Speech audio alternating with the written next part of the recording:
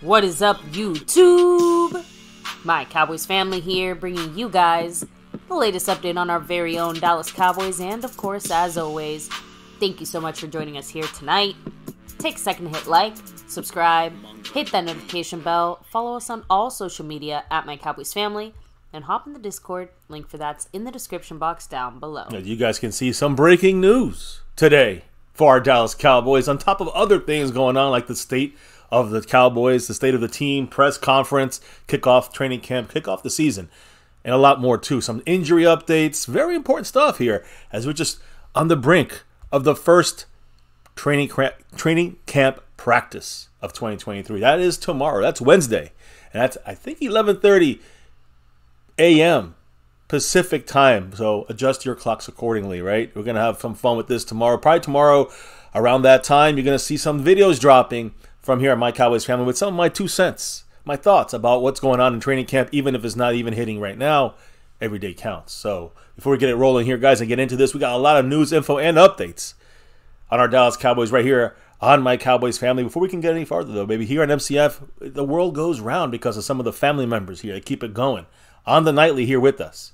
Without further ado, let's go and name, like our 90s Cowboys back-to-back winner, sponsor of the week, the great Skeptical fan. Hell yeah, the membership man, right? He's back-to-back on the sponsor of the week. Big ups to him. That's the first time he's ever done it. So he's an OG that's breaking new barriers, but also currently he has dominated the membership gifting, which is a new function here on our channel. So he's got the month of May, month of June, and he's closing in on the month of July here with a record number of gifted memberships. So truly appreciate you, Skeptical fan, who also is part of that star level membership. We'll shout everybody out in a minute. Also shouting out Mark Hovsepian, bossing that stream around with 47 Hell points. Yeah, much love to him. He's also the leader currently to try to get that sponsor of the week and break the streak of Skeptical fan. Last night, Mark Hovsepian, put in a little bit and is in first place currently on the overall board. But then we also have the Cash App crown, and that is worn right now by the Q-Man, Justin Quarles. Much love to him. We do have a leader, though, on that side of things, and it is Jason Renfro, who, by the way, pre-stream, he dropped a dollar holler and a Go Cowboys in the Cash App. So he jumped up on that board a little bit. Also, Dwayne Broussard, he's in the thanks side of things. He gave a little thanks for one of our videos earlier today on TREVON DIGGS. So much love to him. He's on the board as well. And we got a new membership in the house here, in the silver level membership by Bobby Bottles. Much love to him. Thank you, Bobby. He was there way before. Now he's back in it. We had a little downtime with our memberships. Appreciate everybody who's jumping back into their levels and keeping it rocking here on the nightly here on My Cowboys Family. So yeah, much love. Hey, baby, also much love to your $2 holler too pre-stream. Just want to throw that in there. Appreciate everybody here helping us, and especially all the levels of membership, Navy, Blue, Silver, and Star, and the Over Everything, which is empty right now. But we always shout out the Star level members, and you're going to know some of these names. Skeptical Fan, Jason Renfro, Dwayne Broussard, of course, the great Mary Alvarez, and all the way on the other side of the earth in Australia, LC, Lincoln Kane, repping that Star Over Everything. Much love to the Star level membership crew. Every Friday, we'll shout out, the Silver level as well. That's when Bobby Bottles will be shouted out this Friday. So appreciate everybody in the membership, and also, dropping the super chats, jumping into membership like Bobby Bottles, gifting memberships, but also the thanks button. And there's 4 other ways of helping out the channel. And we'll get to that in a minute, because first we got to open the door for Abe Shepard, who's here rocking it with us with a 5 on it. Thank you so much, Abe. Appreciate you. First one in stream for tonight. Big one tonight. Said? Let me know. Love your channel. Great job, guys. Thank you, Abe. Appreciate you. Much love. Obviously, especially during these training camp days, we have quite a bit of things to get into because there's a few more Cowboys on the roster to speak about as well. Yeah. So. And I'm loving it. I know it's a little bit, a little overwhelming sometimes, but hey, we're going to break it down so everyone gets every piece of the puzzle together. And side note, yes, I know that we're not the only ones who were just the tiniest bit disappointed that when we saw the Cowboys signed to a bit. Oh, it's TREVON. Like, nothing wrong with really? it. Just that, a lot of us were hoping it was going to be Zach Martin. That's all I'm saying. Just to get that maybe behind us, right? So, but of course, there's a little bit more than that going on. So we'll get into that in just a little bit. But of course, like we were saying here in just a second, much love to Abe, by the way. A variety of other ways to show the love and the support here to the channel. You have the Cash App, $, the Venmo at my-cowboys-family, the regular PayPal link, and last but not least, the Streamlabs link lets your comments show up on screen just like a super chat. Oh yeah, and by the way, baby, I know that we talked about. Thank you to Rolando Rodriguez, Aztec Aguilar 04, West Texas Cowboy, Skeptical Fan, always staying skeptical, Loyal to Houston, what's up?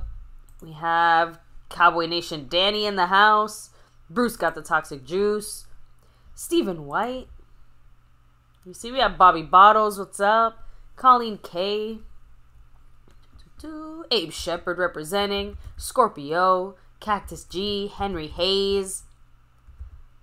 Trying to go back, Monroe Gadet, Sir Spade Sam, The Lunatic. Hey, Hold up, beat your Cowboys. The Lunatic. I wish I could get back to every single person that commented today. Been a busy day, so I'll definitely get to all the comments. But some of you guys just jump in here and we discuss it live. We have Cameron, Mari Roberts, Dwayne Broussard, the top dog, Big Dal 8604. Let me see. Jason Renfro. Yeah. Thomas Garrett, the superior Garrett. Freedom First. Coming back down. Perfect. So awesome. So, and yes, guys, let us know if you're going to be out there at training camp like Danny in the house, right? He's going to be out there tomorrow. Have fun, enjoy, say hi to our Cowboys for us all, right? Oh, yeah. Oh, yeah. I'm excited for this kickoff tomorrow for training camp, but I'm even more excited for how we're going to do the rest of this season. A lot of it starts right now, right here, right? That's actually a good point. I'm just going to read this one quick comment, and then I'll hand it over to you just because I know we jumped the gun a little bit here, but Scorpio said, something tells me that Diggs and his agent wanted to hurry on a deal because of Zach Martin's holdout. Basically, that Diggs' side thinks that he wouldn't have gotten a deal worked out if he hadn't pushed for it now, because if Zach Martin gets his thing done, the Cowboys are going to kind of like ignore him. Well, the Cowboys, the front office, and as we know, a.k.a. usually the clown show, they will say, well, we paid Zach Martin, so we gotta push Trevon Diggs' contract to next year. Truly, the squeaky wheel gets the grease in Dallas. So you scream louder, you get the money. So look, Trevon Diggs rushing to get this done. Look, we'll talk about it. I don't want to even jump the gun yet because I do want to go into details. Some stuff I haven't heard anybody talk about that we have here to talk about here about Trevon Diggs and other stories. And Monroe Gadet, put a pin in that one. Because, yes, that was kind of the exact same thing that we thought when we heard about some other deals that happened throughout the NFL today. So, but baby, we'll let me go ahead first, hand it off to you. What's going on throughout the NFL and everywhere else? And just real quick about the clown show. Again, today actually was a good thing. Trust me, this deal, I actually like it. So I can't call him the clown show today. I'm not upset. No, I'm saying. I don't know. I know people are like, well, it should have been somebody else. Or should be. it should have been TREVON DIGGS. He earned the money. He actually is the guy that is a free agent, unrestricted next year unless we tag him. Obviously, the Cowboys want to tag somebody else, so they wanted to get this deal done now. So I don't think it's necessarily a competition. It doesn't have to be a one or the other. But like I said, it would have been nice to get some of the more like dramatic situations out of the way, with like the whole Zach Martin thing. But this is absolutely a key piece to what we're trying to build here. I do want to give you one little side note, and I think that's what this whole thing comes down to. Zach Martin like truly pushed for the new deal? I mean, it was a couple days ago. TREVON DIGGS been pushing this the whole offseason. So this sounds like it's been percolating behind the scenes. TREVON DIGGS' deal was getting done slowly, all right, by the Joneses and by his side. And the Zach Martin thing is recent, so it's going to take a little more time to get that one ironed out. But trust me, sooner than later, that's my guess, and it's almost my prediction, my guarantee that he will be back sooner than later, within a week in training camp at the latest. But we'll see. I don't want to give the false information. It could sour. It could get worse. We'll talk about it all here tonight on My Cowboys Family. So, ready to roll in? Yeah, this thing. We got a lot of news, a lot of different news from all different kinds of things. Our Cowboys and NFL news. So, let's start off with Pro Bowl real quick. Because actually, this is affecting MCF. Orlando, Florida, has been chosen to host the 2024 Pro Bowl games. No, guys, no more Pro Bowl like tournament, like no more Pro Bowl like actual game, but it's the games. Right? All these flag football and other kind of tournament stuff. It's going to be at Camping World Stadium. It's going to be on Sunday, February 4th, 2024. It will be returning the skills challenges featuring 88 players from the AFC and the NFC, culminating in a flag football game. I do think this is a better way to go as far as like activities. Well, the key here is that for us, MCF, we're like an hour away. We're going to be driving over there and getting some on-the-ground footage. Hopefully no Cowboys are there because they're getting ready for the Super Bowl, right? Yeah. That's what I don't want to see no Cowboys in the Pro Bowl. You're only like 2 hours away. If you know, I know it's a little bit more of a stretch, but if you're out in Lakeland, that would be that's what I'm saying. It's like an hour as well. It's like similar. Yeah, I mean, it just depends. It's the Disney area, I think, is where they usually go. So closer out to that direction, right? So we're all close by. You may see the family. Hey, we've gone a couple days in a row out there too. With one day with the kids, one day we took off for all of us. I remember. Yeah, I know. Once it was like you, me, and Mosh. Yeah, once you went like just you with the kids. One day we went all of us together. One time we went like just you and me. Like it just it's and every single time we went, it was awesome. And every single time, I can't help but Yeah, the Emmitt Smith situation. Oh, that was sad. The jersey you almost had. The shirt jersey you had. Listen, we will talk about it when we get closer to that. And listen, I'm going to say this again because we got 5, as you can see on my shirt, but we want 6. We need 6. We got to get 6 and beyond. But no matter what happens, 1 Cowboy, 20 Cowboys, or 0 Cowboys because they're on the Super Bowl, we will definitely be at the Pro Bowl for at least a day or 2 of those practices and festivities behind the scenes. And yeah, maybe we may just put up some kind of a meet and greet. Since it's only an hour from us, that'll be fun to do there, right there at the Pro Bowl area. Cowboy. Well, actually, I do too, but we'll have a lot of Cowboy fans represented. Oh yeah, I do say where they practice. I guess they used to practice was in the Disney area, but I don't know what they're gonna do when they have these games. Are they gonna still do stuff with the fans and stuff, or are they gonna just are they going to just show up on Camping World Field or Stadium? Because that is like another 45 minutes away from. So it is kind of 2 hours from us, actually, when you look at the stadium. But if you look at where they practice, it's about an hour from us. It's literally that much of a difference. So, we'll see. We'll see how this shows up. But it's good to see it back in Orlando. And it's close to where we live. And we can kind of partake in those festivities. Yeah. Now, I will say one last thing. Peyton Manning and Eli Manning will be returning as head coaches of the AFC and NFC for the 2024 Pro Bowl games. It was kind of a fun thing they did last year. They'll do it again. Now, of course, Peyton is AFC, Eli's NFC for obvious reasons. Now, we're done with the Pro Bowl stuff. Now let's get to NFL stuff, and let's talk about another uniform, the Broncos. They unveiled a new snow-capped white alternate helmet, which, again, we had the freshest, the cleanest white helmets with that just a plain navy blue star. That's the 60s throwback. Now everyone's going to copy us. But look, we talked about the Browns turning their helmets white, other teams doing the white out or whatever. Now we got a snow cap in Denver. They have a white alternate helmet. It's going to be worn this year with the orange alternate jerseys. So they're going all orange with that. And the helmet's going to be the old D, that old D, old Denver D with the little Bronco jumping through the D. So there you go, guys. A little update on more jersey changes. And, you know, I mean, by the end of the year, we're going to have like every team's going to have 17 different jerseys and helmets. It feels like it. Speaking of all the teams in the NFL, I guess guys like to play dress up too. we do like to rep our team's colors, but damn, some of these teams have like 16 colors. Let's talk about the dumbest, the stupidest NFL fans in the league right now. Which group would be it? Now, you would probably, you know, a lot of people think it's probably say the Cowboys because we're delusional, right? We think we're going to win the Super Bowl every year. It's been 27 fucking years. Right. But the Giants, yes, the New York Football Giants were ranked as the least intelligent fan base of the entire NFL, guys. This is a study done by gambling.com. I'm sorry, gambling.com. And, I mean, I could look at this list as, you know, the Giants were the dumbest, right? The Eagles were basically the 14th dumbest on the list here. And all the way, when it comes to the most intelligent fan bases, the Bills, the Buffalo Bills were number one, with the Browns right behind them. That's weird. The Buccaneers, that's really weird. Behind them, the Chiefs, the Packers. And in sixth place, yes, our Dallas Cowboys. Yeah, we're not that stupid. We may be a little delusional, but we're not that dumb. Sixth, most intelligent fan base. We're not top five. I'll give this list a tiny bit when it comes to the dumbest group. Yes. Yeah, we're almost top five in the smartest side of things. So congrats, family. We're a smart bunch. Yeah. Go Cowboys.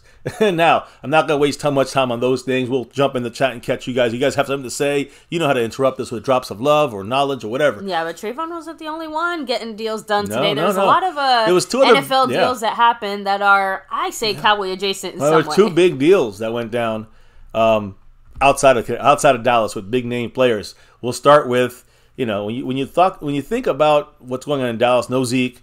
Got Pollard, right? We got him for the 1-year tag, and we're going to talk about the injury situation for him in a minute. But Saquon Barkley, guys, yes, Saquon Barkley today, surprisingly, I mean, early in the crack of dawn this morning, signed and agreed to a deal with the Giants. New terms of this deal: a 1-year deal with up to $11 million for the 1 year. Now, he was going to get 10.1 like Tony Pollard, and he said no, so he got another $900,000 to max it out. So that's kind of the way he's doing this, to kind of get a chance to beat the franchise tag. He does also get a $2 million signing bonus. The bottom line is Saquon Barkley is going to be in a training camp for the Giants, and we will see him week 1. Good. No excuses from the G spots. I mean, the G-men. And again, for the Giants, Saquon Barkley, this is definitely not the long-term answer that the Giants or Barkley wanted. It's a short-term situation, almost like a prove-it deal in a way. I mean, it feels very similar to a franchise tag, just by a slightly different name or rule set. Like, it's basically a glorified franchise tag. There's other details which kind of make it a little bit more than just $1 million more. But here's the thing, guys. So the Giants missed, of course, the deadline to extend Saquon Barkley. They were out from like $14 million, remember? Now he's getting 11, but he's getting 14 over like a span of 3 or 4 or 5 years. Here he's getting 11 for 1 year. So the tag, again, $10.1 million. He basically gets an extra $1 million on this deal, right? Plus any more incentives on top of that, any more bonuses after that. We know it's $2 million, so it's about $13 million with the bonus. Saquon Barkley got the extra $1 million incentive deal added to his total contract there.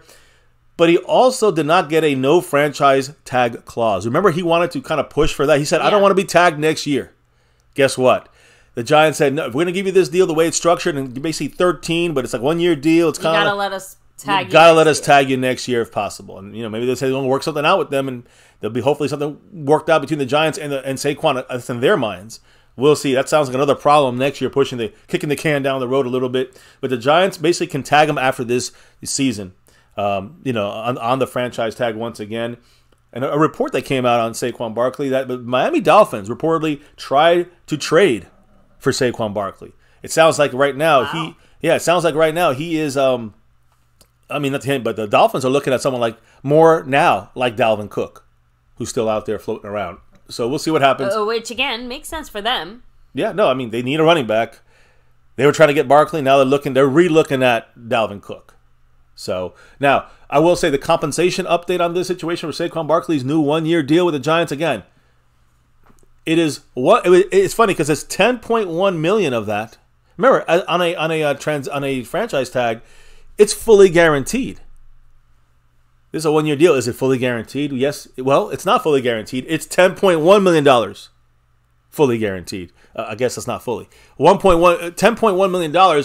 So obviously there's a fully guaranteed. It's basically a tag with incentives, and the deal includes again $1 million of incentives, an equal amount of another $1 million paid for if he gets 1,300 rushing yards, 11 touchdowns, and 65 receptions. It sounds like Saquon basically, forewent the franchise tag for the ability to earn a little bit more money and bet on himself. But it sounds like if there is a scenario where he gets almost the entirety of his contract outside of like Super Bowl things, you know what I mean? Mm-hmm. If he meets these numbers or these stats and stuff, it's going to be very hard for the Giants to turn around. Not pay him, yeah. Yeah, but like you said, they have that franchise tag still in their back pocket. So really, I think Saquon just kicked that can.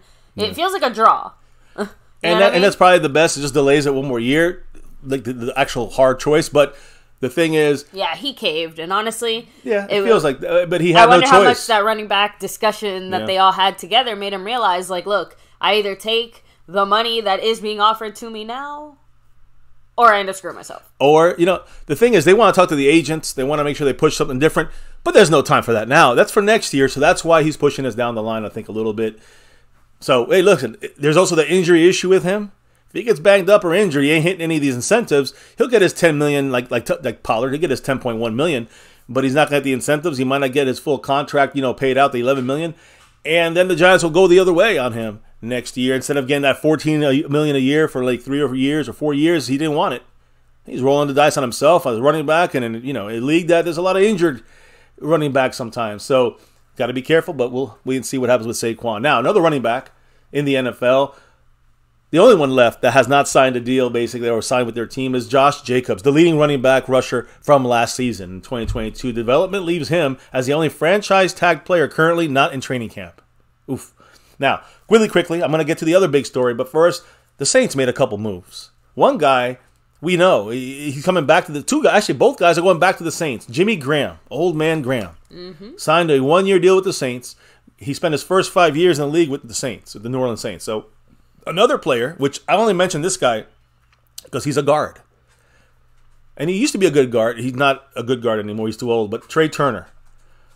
Saints are signing and bringing him back. He used to play with the Saints. He's a former Pro Bowler to a 1-year deal as well. He's from New Orleans, and he played at LSU. So there you go. Another homecoming, I guess. I guess he didn't play for them, but he only played for the Panthers. But he's from New Orleans, my fault, and he played at LSU. By the way, one last thing. The Niners, GM John Lynch said quarterback Brock Purdy underwent offseason elbow surgery. He's been cleared without restrictions, and he's ready to go in training camp. No PUP list for him, no PUP list for Brock Purdy. We'll get our revenge on him, hopefully, sooner than later. I know we got a game against him week 5 or whatever. I want to get it in the playoffs. Now, talk about a quarterback there. We got a big quarterback signing, which is going to affect the situations, you can say, when it comes to our quarterback, Dak Prescott. Yep. Yes. The next domino has fallen. The Chargers' Justin Herbert reached an agreement today on a landmark, huge 5-year deal. $262.5 million extension. Keeps him there to 2029. First and foremost, we got Jangly Echoes. Dropping that 5 on it. Ooh, shout out to you, Jangly. Jangly on the board. I'm going to put him up there in a tie with Abe Shepard. What did Jangly have to say? Unfortunately, we live in a pass-happy league. It is what it is.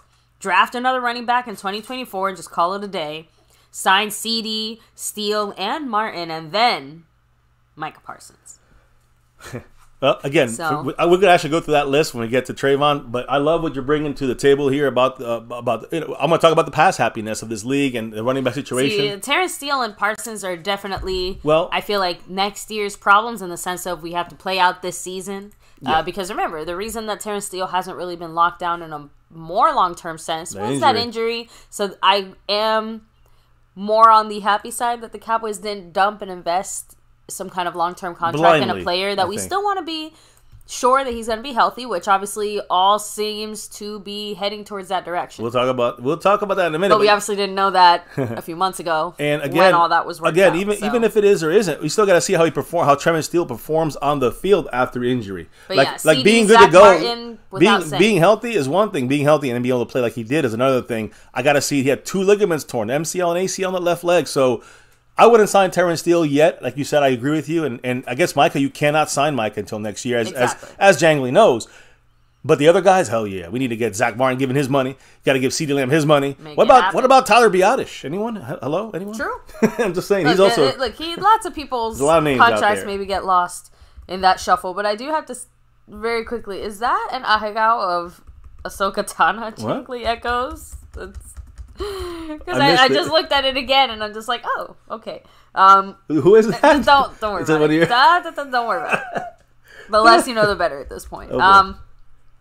Again, so real quick, let me go ahead go through some of the comments here in the chat. I was about to hit up the quarterback, Justin Herbert. Scorpio, an error from YouTube. Not sure what's going on there, but stream's showing up okay on my side. So that's good on my side too. On my Big Dow said Herbert better get all the slander that Dak got.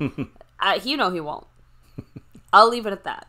But you know he won't. Actually, Mr. MCF and I had a little behind the scenes discussion of, oh wow, it's a bit risky there signing him to a long-term deal with Kellen Moore still there. And I pointed out to Mr. MCF, I'm like, well, they know they want Herbert regardless 100% because they're paying him based off of performance that he had already done. You know what I mean? Let's Worst case scenario, though, I'm just saying, they'll give Kellen Moore the boot long before they give Herbert any shit. But listen, let's talk about this because it does affect Dak Prescott's contract if he stays in Dallas.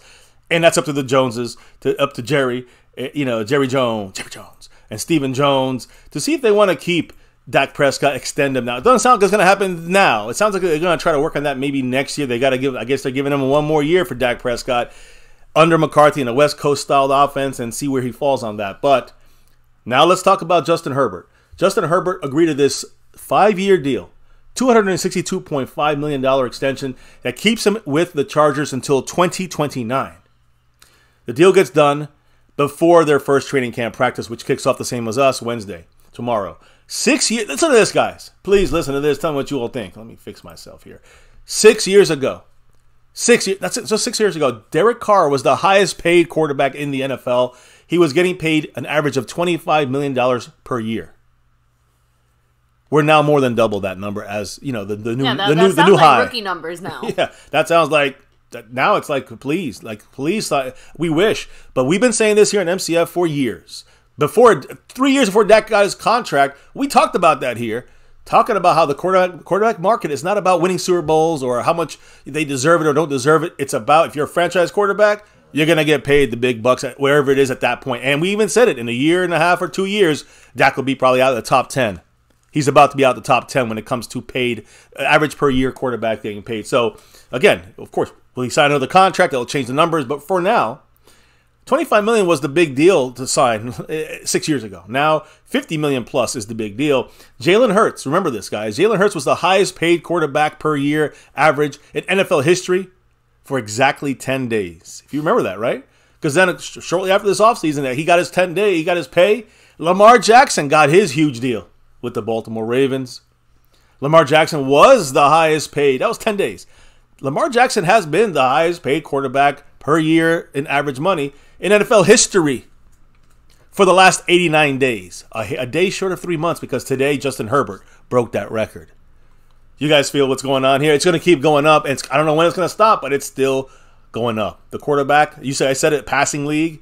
There you go. So Joe Burrow is still hanging around. And so is, of course, the extension possibility for Dak Prescott. If Joe Burrow's deal gets done, signed, sealed, and delivered before Dak Prescott's extension gets done, then Dak will fall out of the top 10 in average annual value among quarterbacks. But at the same time, now when Dak's going to come to the table, he's going to come to the table for one of those $47 to $52 million deals right there, at least. Gird your loins. Yep. But outside of that, too, though, I'm still a little conflicted on when the Cowboys should even sit down and negotiate with Dak for a variety of reasons. I don't want to get into it too long, but I could see the Cowboys not wanting to mess with Dak's contract until the end of the season, is what I'm saying.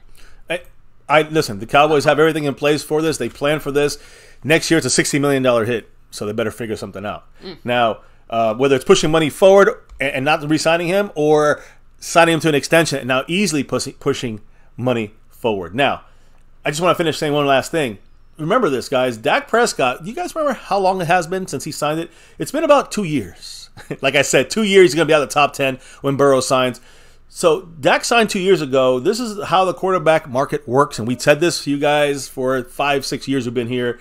$40 million a year now. A $40 million a year quarterback is the new $20 million a year quarterback back when Dak signed. You know, Dak got the 40, and the $20 million guys were like, you know, getting on the cheaper end of quarterback pay. Now, $40 million is the cheaper end of quarterback pay, and you know, 50 plus is the newest franchise. I'm not gonna say the best, just the newest franchise quarterbacks that are getting paid. Remember, Jerry Jones, if he's had his mind made up about Dak, then what are you doing? If you're not sure, that's one thing. But if you got your mind made up like we did 3 years before he got the deal signed in Dallas, this would have been a lot easier for the Cowboys. They wait too long on every single freaking deal. I will say, except for maybe the one that they did today, which they still waited long, but it worked out for them. Sometimes it works out horribly. But when it comes to Herbert, he jumps from an average. Listen to this, guys: $5 million per year quarterback to 52.5. Over $52 million a year is what his average jumps to. Now remember, I'm going to go through these numbers a little more detailed, but he's 25 wins in his career. 25 wins, 24 losses. In the regular season, he's 0-1 in the playoffs. And I'll get into that a little bit more. But a lot of big numbers for this big deal for Justin Herbert. And again, when you break it down, in year one, right, of this deal, he gets $100 million. That's topping the previous high of $80 million, which was very recent. Dak used to be at top of this, like 78. You could buy a small country with that amount of money, but Herbert's, what do I know? His 5-year extension includes $133.7 million fully guaranteed. That's a lot. But he has $193 million when you add it all together with the injury guarantees, and it springs to about $218.7 million guaranteed. So it's really the total new guarantees for Justin Herbert, $185 million. And he has 14,089 career passing yards, 3 years, right? That's the third most in a 3-year span without a playoff win. So great numbers, but no playoff wins. Now, only Matthew Stafford and Drew Brees had higher passing marks, but they both won, higher passing yardage at this point of their career. Only those two guys. Of course, both guys did win a Super Bowl at some point in their careers. Drew Brees a lot earlier, I would say. Stafford a lot later. But when you look at the career playoff wins for Justin Herbert, Tim Tebow has one. Daniel Jones has one. Justin Herbert has never won a playoff game. Dak Prescott's won 2 of these. He's been on the team that's won 2. All right? And we've been to the playoffs a lot more. Again, I know the percentage. I know Dak's been in the league a lot longer, but percentage-wise, Dak he's like 55% of the time making the playoffs. Herbert, 33% of the time. So look, Herbert also had a 27-0 lead in the playoffs. Remember that one? Oh yeah, they blew it. He lost that game. Well, they lost that game, and he also has 10 fourth-quarter interceptions. He's definitely doesn't seem to be the guy that's going to pull out every game there consistently for Justin Herbert. So when you dare compare Dak Prescott to Herbert or Josh Allen to Dak Prescott, take a look at all the stats. Not just cherry picking the ones you like, or even for the Dak lovers out there, don't cherry pick the ones Dak is only good at. They got good. They're all in the same range, is my point. And yet Dak somehow always gets spit out to the bottom by our own fans sometimes. What bullshit, right?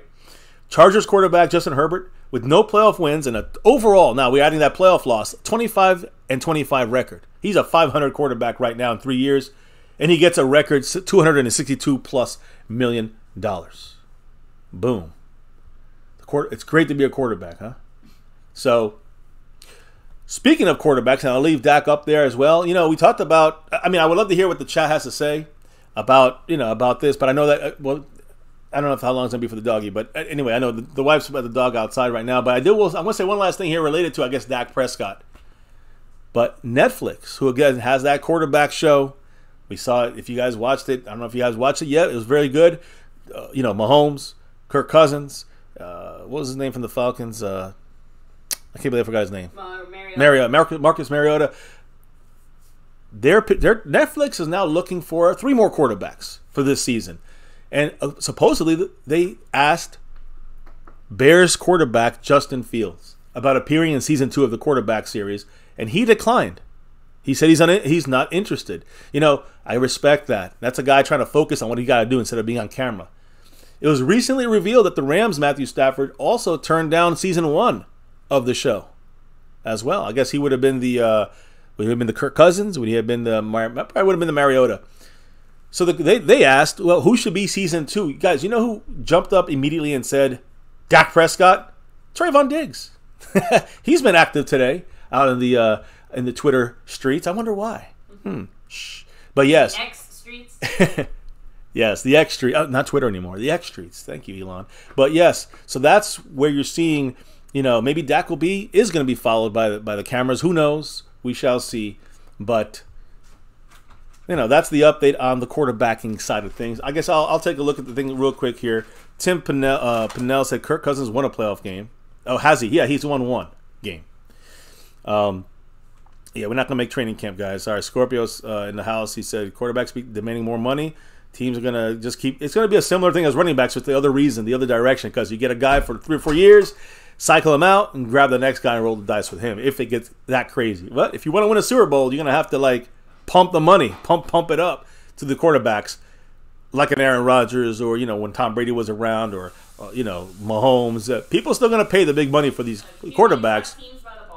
Yeah, the quarterback market's got him by the balls. What's up, Clark? Kent's going to be at the field and Oxnard out there. I can't wait. Tomorrow we're going to drop in a whole bunch of videos from Oxnard. You want to catch it here, guys, right in your face, and we're going to talk about it. The video will be right there. You'll be on the field, and we're going to give our 2 cents as each clip comes through. So, yeah, Herbert got more guaranteed money than Mahomie, yes. Thomas Garrett said, I saw the documentary at the gym. Yep. Great stuff there. Now, no Netflix at YouTube. New budget, new media, said Stephen White.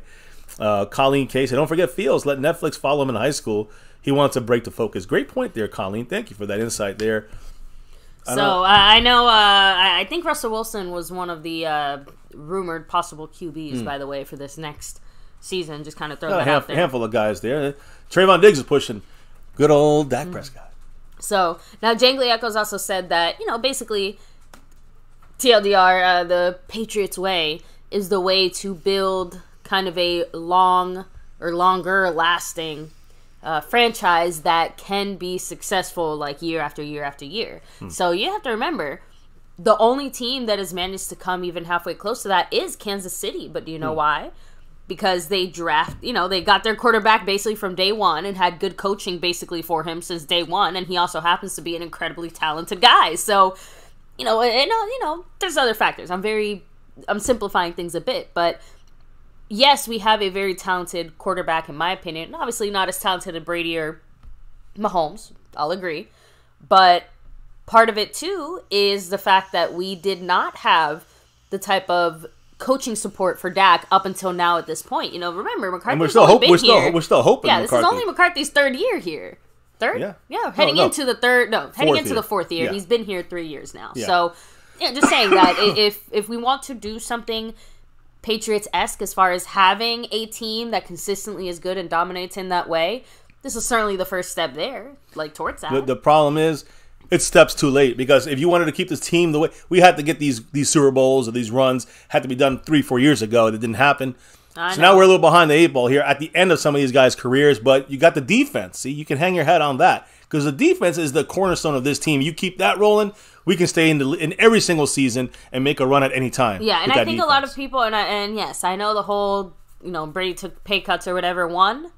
Brady was married to Giselle, who out-earned him more than double. We've made jokes about that in the past, saying Dak's got to find he's got to find a rich wife. Yes. Somebody who's much wealthier but than him. Outside of that, I think people forget how much the Patriots organization itself basically did a lot of backdoor deals with Tom Brady. He has this whole facility out there and all this other stuff. So basically, it was kind of I'll scratch your back if you scratch mine. So yes, Brady on a contract basis maybe didn't make as much, but the facility and the organization itself still helped facilitate him making a lot of money through other side deals directly with the organization. Dak's not building a brand new the Star at Frisco, the Dak at Frisco or whatever, and trying to monetize it or whatever. I don't know. Just anyway, back to you, baby. Oh, are we good? All right. I didn't know if we hit the comments. So again, this is not a Dak stream tonight.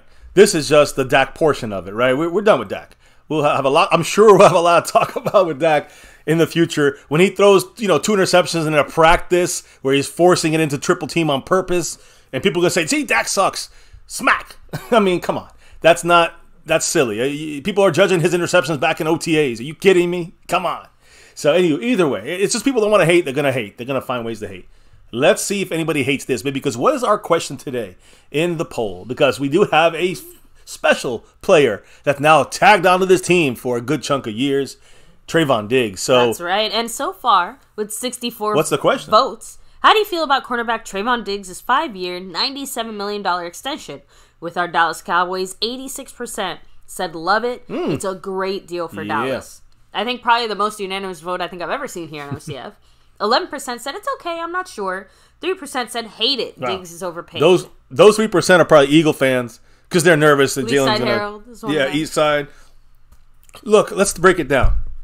First and foremost, let me just throw up TREVON. Sorry, baby, but TREVON DIGGS in the way because we're putting his video there. I'll allow him to replace me here temporarily. He's allowed his interceptions, but we'll just see that in the background. 2-time Pro Bowler TREVON DIGGS here after 4 years with the Cowboys finally are finalized a 5-year, $97 million contract extension. So let's talk about it. What's involved in this? This is important here. I don't know if you guys heard this, but the deal includes $42.3 million of that is guaranteed. It's important to note, and I'll explain to you shortly. But TREVON DIGGS has 17 career interceptions in his 4 seasons. He's only 24 years old. Remember, he came in the league at 20 years old. Stefon Diggs' little brother, guys, cashing in big. Who makes more money between both of them? I don't know, but they're making a lot together. TREVON DIGGS also gets a $21.25 million signing bonus. And the deal can be worth all the way up to $104 million with incentives.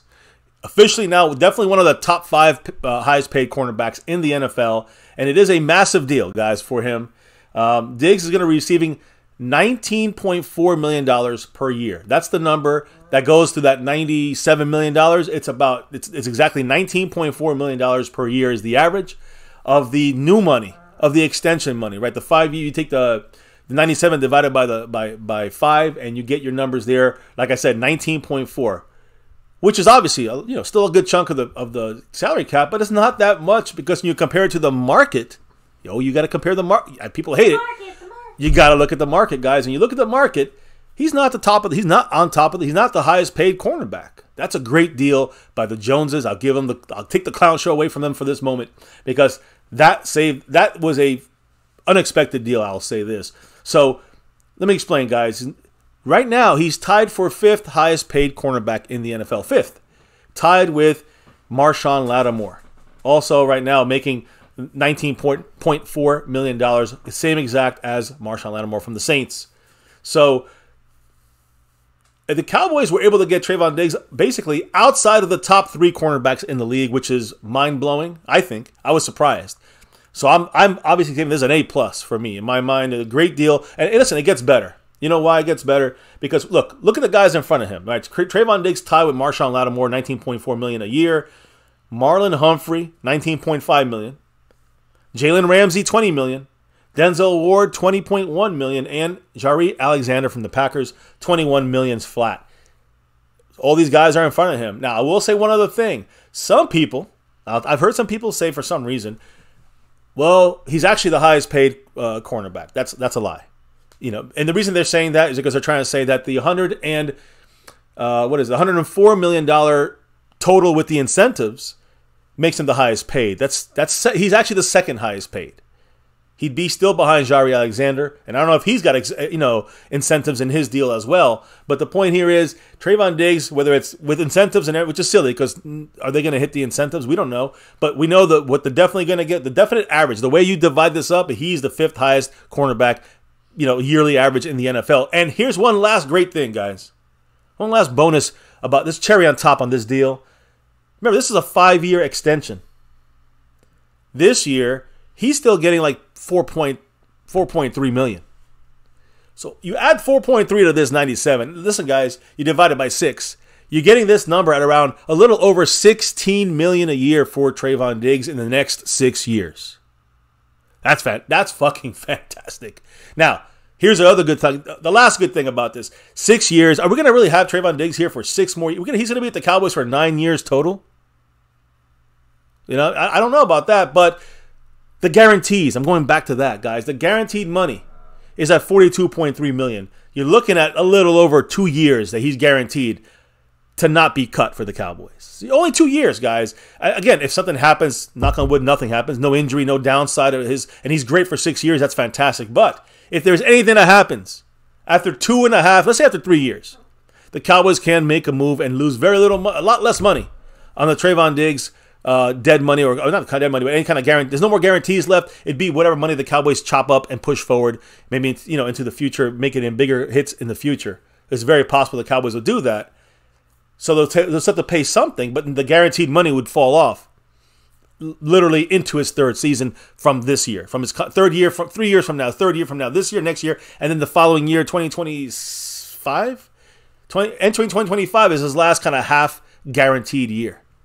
Now, I don't know other details. It might have something for injury and other clauses, but right now, it's a steal for the Dallas Cowboys. In my humble opinion, TREVON DIGGS did a great thing here, working with us on this, and whatever it took to get it done. I think he's earned it.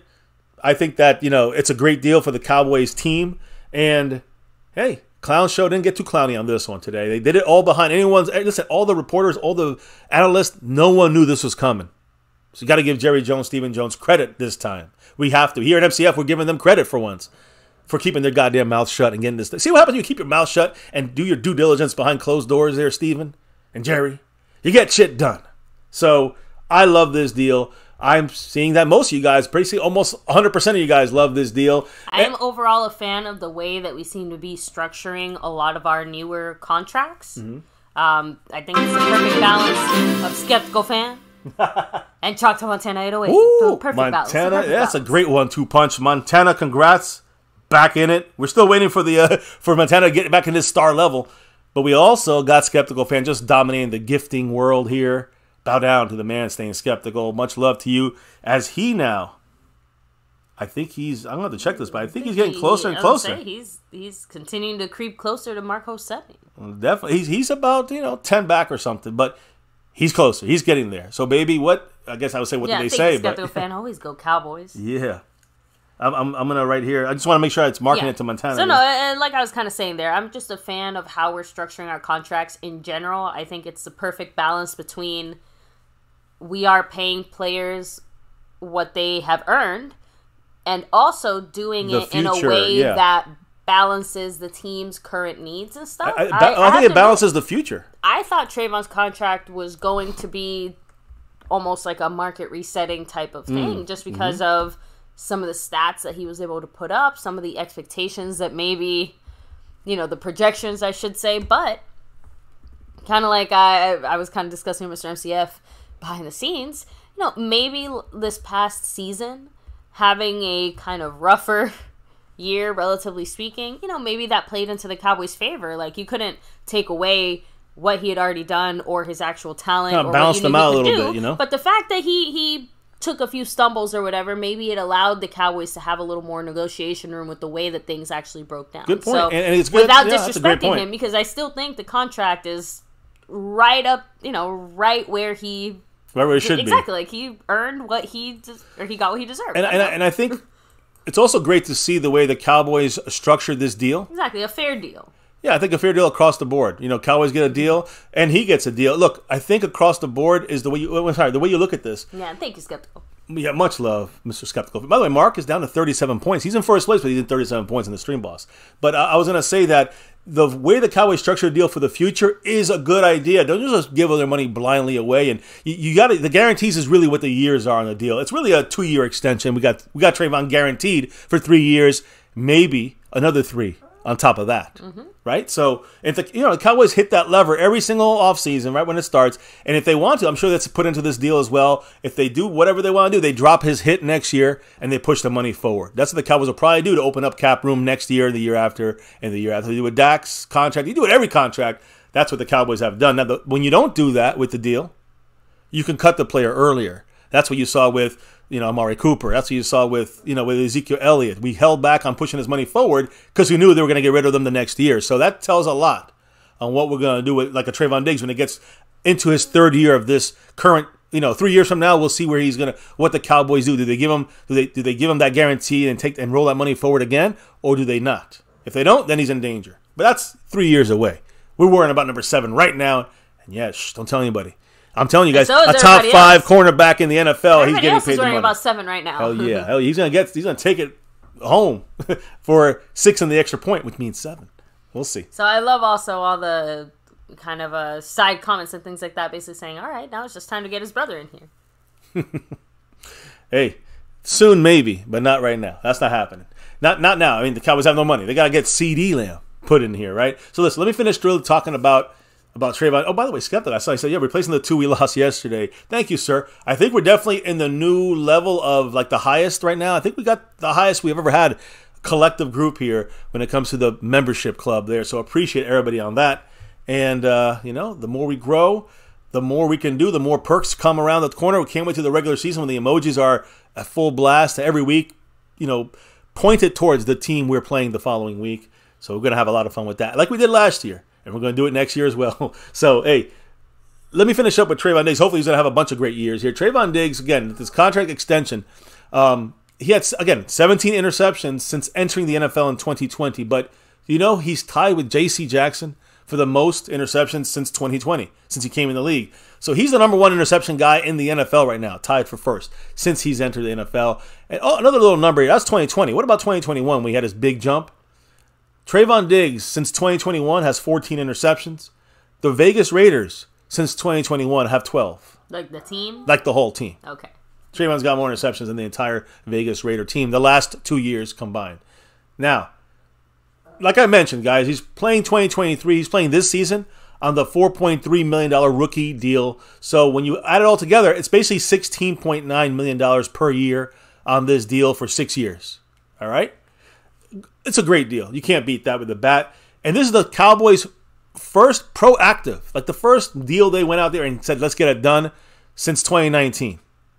I know we had some other guys. We had Lel Collins and Jalen Smith, but we had Ezekiel Elliott was the final of those. And that was the last one the Cowboys went out there and went and got done. The Cowboys don't want this to be over with when it comes to making deals. Obviously, there's a couple guys left. CeeDee Lamb, who's now eligible for an extension with the Cowboys. He actually tweeted out there at Instagram and, you know, had a picture of Trevon Diggs with the, at Trevon Diggs and said, yes, sirski. 7. And with the prayer hands or the high five hands, whichever way you look at that. And then, so CeeDee Lamb knows he should be coming up soon. He should be next. Think about this world we're going to be living in, baby. Cowboys are about to have, by the end of this season, before the season starts, or by the end of this season, we will most likely have sometime next offseason Dak getting at least $45 million or more if we extend him. Mm-hmm. CeeDee Lamb at least getting $20 million or more per year if we sign him. Trevon Diggs, of course, getting the $19 million per year. Really 16 when you divide it out, but all right. And edge rusher Micah Parsons at probably $30 million plus a year. Okay, yeah. I was going to say, Micah's contract is the one that needs to break the internet, so to speak, because that one will be a setter. Yeah, that'll be a new, but he has to get through this year, yeah, injury-free and healthy, and still dominant. Exactly. But I'm just saying, like that's the team we're looking at here, and up next here. Micah, I do want to hear about Trevon Diggs and what the chat has to say, but Micah Parsons had an interesting little comment. I think it was today or yesterday. He said, "quote This is about." They asked him about his prime. Where's his prime? He said, "My prime is now. My first 2 years, I was learning and growing, but I think this year I'll make a huge jump." That's the money. We got to pay this man $30 million plus, and he's worth it. Assuming that he has another fantastic, generational honestly, player he's year. Not wrong, just because remember the first year was even Micah, I think, being surprised a little bit by Micah and the way that we used him and all that stuff. You know what I mean? Yeah. So obviously his second year, more teams figured out how to maybe adjust for Micah just a tiny bit more. But obviously it's still, I'm just saying, but I think it was more the general wear and tear of playing D-line that affected Micah Parsons the most. So, third year is the charm. I want it to be 13. I want to see 13 years as a charm. It's hard for me to wrap my head around the fact that Micah Parsons is probably going to look better this year than he did, his first 2 years, which he already looked so good. Yeah. So, anyway, that's all. Deserves every single penny, right? Jingly Echo said Micah's going to become the highest paid defensive end in NFL history. Agree. He's that good. Agree. Yeah, he generational. He is the real deal, board-breaking contract that you can expect in the next few years. We have lots of very talented players, but Micah is elite the same way that, yes, I think Zach Martin is elite. Hall of Famer. Even if Zach Martin's not doing it in such a flashy way. I don't want to jinx it, but he's heading. I mean, obviously, if he continues having a career like the way Micah is, I mean, he's going to be one of the best players of all time. Yeah, and I've seen Lawrence Taylor in person. I've watched Reggie White and Derek Thomas, and and I've seen all these great pass rushers. And Micah compares with them. I'm going to leave it at that. Maybe better because of his ability to dominate at linebacker and edge. Nobody I know in the NFL ever did that. Cactus, you said the Cowboys' defense this year is going to be fire. Hell yeah. I agree. I said Cowboys Nation. Can you dig that 7? Yeah, you can dig it. TREVON digs it. You know what? Finishing with TREVON here for a second. Micah, not much on Micah or Dak today. We talked about them a lot the last couple of streams. But another cornerback was signed today, guys. Trevon Diggs and Josh Butler. Oh, yes. Josh Butler, guys. So the Cowboys, listen to this, guys. The Cowboys, before even the press conference today, the Cowboys were working out cornerback Josh Butler, who played for the Michigan Panthers in the USFL. One of the better players out there. Again, later on in the day, after the press conference, after the news about Trevon Diggs, we got to sign another cornerback, and it was Josh Butler. For the first time this year, by the way, the Cowboys are at 90 players on the roster. Perfect timing for tomorrow's training camp. Of course, one of them won't be there, Zach Martin, as of this moment. I mean, maybe something happens overnight. You never know. But in the USFL, this player, everyone wants to know, what do you think about him? But listen, he's without even looking at a stat, without looking at what his numbers are, USFL, I'm just going to say this, simply practice squad / camp body. That's where he's looking at. Unless he does something incredible, that's where he's going to fall. Mark my words. So in the USFL, let's look what he did. He was targeted 50 times, all right? And as a cornerback, he was targeted 50 times. He allowed 28 receptions for 363 yards and allowed 4 touchdowns. He had against him, quarterbacks threw at him. He had 104. They had 104.3 passer rating. I mean, he did record 5 forced incompletions. I just don't know what the purpose of this guy is. He's going to have a hard enough time already beating even guys like Kelvin Joseph and Deshaun Wright. Camp body? At the very least. A camp body and a future practice squatter at best. It's the only thing I can think of. Woo, another one. You know what else I can think of? Is that Skeptical again? Yes, it is. Yes, it is. Skeptical fan. Who's the lucky winner? The membership man, the sponsor of the weeks. Ooh, much love. Back to back like our 90s Cowboys. You know his name is Skeptical Fan. Gifting another membership, NDM Boogie. Lucky winner. Ooh, Shout out to you, Congrats. Boogie. Appreciate you. Boogie on down. Skeptical fan. The Navy Blue crew. Appreciate you, of course. Yes, and again, I got to add another one on. He's got 45. He shattered the record once again, and we're getting to a new level here. I think we're like 11 away, maybe 11 away from another perk opened by YouTube for us. Because a Skeptical Fan single-handedly, basically, guys. Appreciate him as always. Thank you, sir. And he is just that much closer. He is literally, I think he's like one more drop away. I don't know. He's one away, I think, or one drop away from jumping. I'll have to check the numbers. He might be there already for all I know. Either way, much love to the man staying skeptical Fan, and congrats to ND and Boogie and the Navy Blue crew. Now, looking at the rosters, looking at this, at the way this breaks down, to me, this guy didn't do good. Was not a very good coverage cornerback in the USFL. What the fuck's going to happen in the NFL? Was he a great special teams player? I dove a little deeper, guys, and Cowboys signed this ex-USFL standout. He'll stand out there. And, of course, he's made this training camp roster for now. Josh Butler, what he's going to do is this. First and foremost, he adds depth beneath Diggs, Stephon Gilmore, Jerron Bland, Jordan Lewis. He's, again, did great with the Michigan Panthers for the most part. Again, the numbers weren't too good analytically, in my opinion. But he's thrown into the cornerback competition. He's going to get a chance to prove himself at the NFL level. Again, he started off in Michigan State in college, guys. He went from there to the USFL. Spent 5 years with the Michigan Spartans. He was redshirted his freshman year. Finished his career there with 25 games played. He produced 52 tackles, 35 solo tackles, and 11 pass deflections. A lot better in college than he did in the USFL, it feels like. So you got to look for him to kind of really, the only way he's going to win a spot, it's not over those first 4 I just mentioned. He's got to battle guys like Deshaun Wright, 3 years ago, 3rd-round pick. 3 years ago, 2nd-round pick, Kelvin Joseph. He's got to battle him. Among other rookies like 6th-round pick, Eric Scott Jr. from today. So again, nothing like a guy aging like fine milk. It's a battle for Butler for sure to make it onto this team. That's Kelvin Joseph, Nashawn Wright, and Eric Scott Jr.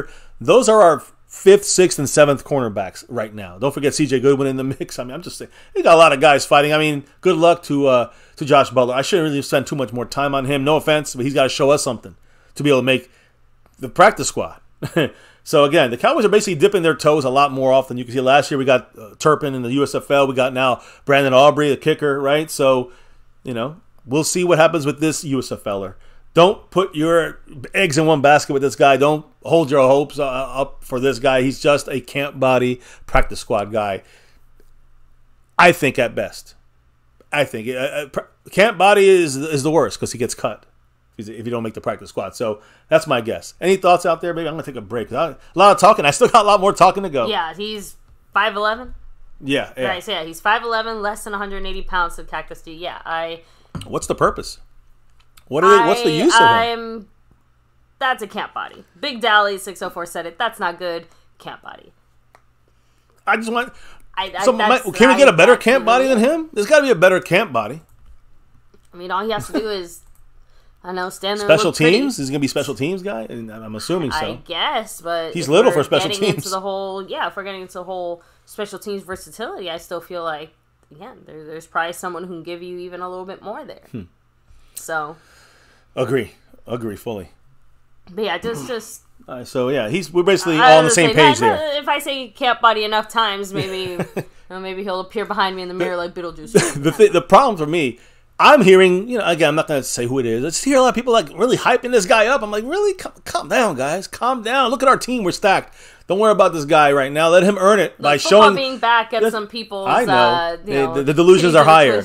But the point is that, look, someone like Malik Davis last year, I wanted to watch, and he earned its spot from a undrafted perspective there as a running back, undrafted from Florida. That's what I'm talking about. Like this guy would have to flash off the screen.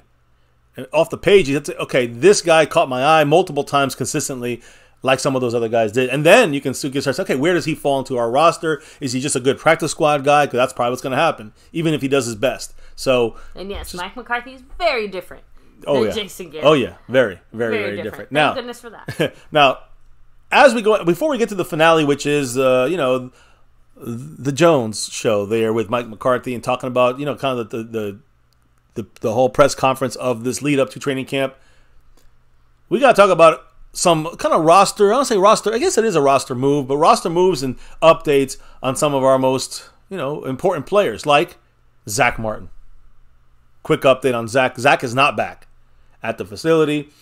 Again, he didn't show up yesterday. He did not check in today. What does this mean? He owes $50,000, and tomorrow, if he don't check in, another $50,000, and it keeps going until he checks in. So he has not checked in. All the players checked in today, did physicals. That's important because I'll explain what happened there. The PUP list was also expanded. But Zach Martin, guys, of course, unhappy about the lack of interest by the Cowboy team to restructure his contract. Well, I know, baby, you have some quotes from Stephen Jones and Jerry Jones about this situation, even Mike McCarthy. We can hear what they say and how they feel about it because they were very tight-lipped, which means that they're probably busy working on something right now. They're not really talking about it much, which is, again, I will say this, it's a change from the clown show. They usually talk about it all the time, all out their ass. So this time they were kind of serious and not talking about it. But since something since something hasn't been officially, signed yet, there is still time for Jerry to fuck it up. Like we still have plenty of time for that. Yeah. So. Yeah. Listen, he came and messed this up. He cannot. So look, the thing is that he did not report for the start training camp, so he missed today. What does that mean? Just right off the depth chart and looking at this, I'm going to tell you guys what it says basically off the Cowboys, from the Cowboys side of things. Opening training camp tomorrow, Matt Farniok and Josh Ball are among the Cowboys' options to work at first-team right guard. Can you imagine Zach Martin, and now we got Matt Farniok and Josh Ball working there? That's not good. I will say, the one thing we did see is Josh Ball getting extensive snaps in OTAs when Zach Martin was just on the sideline. We saw him getting extensive snaps when, during the mandatory mini camp. So, in this whole spring, Josh Ball got the most reps at the right guard spot. And he'll be starting in that spot. I'm pretty sure Farniok might have to start off on the left guard spot because Tyler Smith might have to play left tackle, or they have the option of going with Walesko at left tackle and leaving Tyler Smith at left guard. And Matt Farniok probably goes into rotation with Josh Ball, for that missing Zach Martin piece, which is a major. Did I say major? It's a major piece. Major. Yeah, so obviously that's the update on Zach Martin. Mike McCarthy, and this is maybe I know you have more information on this, so I guess I don't even know if you can go into it, but the point is, Mike McCarthy did say that there were some players getting worked out right now, on top of just the regular physicals and check-ins, while they were having their press conference. The Cowboys were basically having a mobility workout for 5 or 6 different players from the Cowboys to figure out where they should be, are they healthy enough, they passed the physicals, that kind of thing. Right. And he didn't announce this after the press conference. We got the names of the guys that made the cut and is going to be there on the field day one, and the ones that may not or are not. So let's get into this here because this is important. The biggest one of them all, it starts at the offensive line. And we gave you the hint yesterday, Terrence Steele not on the PUP list. He's not on the physically unable to perform list. He is not on the PUP list. Yes, the big dog is out. No PUP here. Again, guys, Terrence Steele with that knee is not going to be placed on the PUP list to start the camp. And again, very ahead of schedule. He said he's ready to go. We talked about this. We've been showing you these videos weekly, and every week I'm like, okay. Now, will he get a lot of reps out there? Probably not. Maybe until the end of camp. But the key is he really may be ready for week 1 now. This could be, that's the goal. Week 1. We don't care about preseason. Don't even care that much about camp. We just want him ready for week 1 and ready to go. So, great fucking news, guys. Ahead of schedule, he was cleared to play. I think that surprises me. I don't know about you, baby, but I mean, we kind of knew it yesterday. I was gonna say it. To me, this is not completely unexpected when you look at like some of the injury situations and stuff like that. Like it's not completely out of the realm of possibility, but it is still a slightly pleasant surprise just because it is right on that border of, is he gonna be ready to go, or does he still need like just a tiny bit more time? It also sounds like his healing went fantastic. Yeah, no brace, no brace, no for nothing. A better situation there. Yeah, I mean this is the also best bodes situation. well for the future as far as if we do want to know how confident we can feel in Terrence Steele. I mean, hey, look at him bouncing back from this injury. So, just throwing that very out good there. point. But yeah, look, Josh Ball is going to be a skid mark in the history of the NFL. At most, the Cowboys if for that. sure. So, yeah. Well, and look, that's about all you can the say. good about news, Josh Ball's balls, all right? But we got Terrence Steele, and he looks like he's going to be almost ready to go there. Now, of course, we got to get Zach Martin to make this thing right, which I believe we will sooner than later. But right now, we can only worry about what we can worry about, and that's Terrence Steele. Good news. We got to take the good news here, guys. Terrence Steele is not going to be on the PUP list. Fantastic. What about other guys out there for our Cowboys? Like, holla. How about Tony Pollard, guys? You see him here. We talked about this video, busting ass out there on that right ankle, explosion test and explosion rehab stuff here. Was he on the PUP list? Well, when we looked at it, guys, Tony Pollard fully cleared to practice in training camp. He is not going to be on the PUP list. Tony Pollard and Terrence Steele both on the field, baby. Ready to rock and roll day 1 of training camp tomorrow. So My heart is singing great joy. news. Is not going to wood. Nothing happens. I feel good about Pollard's situation. That those breaks heal stronger than they were before. So I'm good with Pollard. I think he'll be fantastic, and I'm looking forward to a season as the number 1.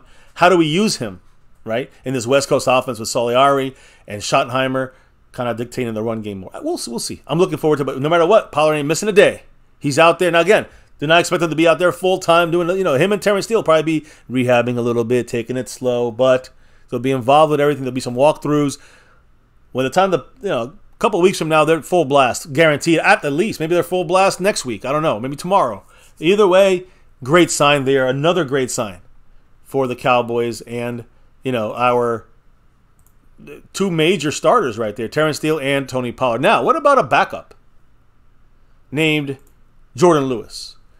What about a backup? Jordan Lewis, guys. Jordan Lewis We know about his fractured foot. He suffered that. I said yesterday, the Detroit Lion game last year, and he on the interception, he fucking broke his he got a pick, and then they landed on his foot, cracked it. DaRon Bland came in, dominated the rest of the year, and that was that. So this year, DaRon Bland's going to be starting again, guys, at least at the very beginning for sure, because Jordan Lewis is going to be on the PUP list. He is starting off on the physically unable to perform list, which, you know, it was more than expected. We talked about this yesterday in detail, so not a surprise there. It just means that he can't practice officially on the field with the team until he's cleared to play. And look, to practice.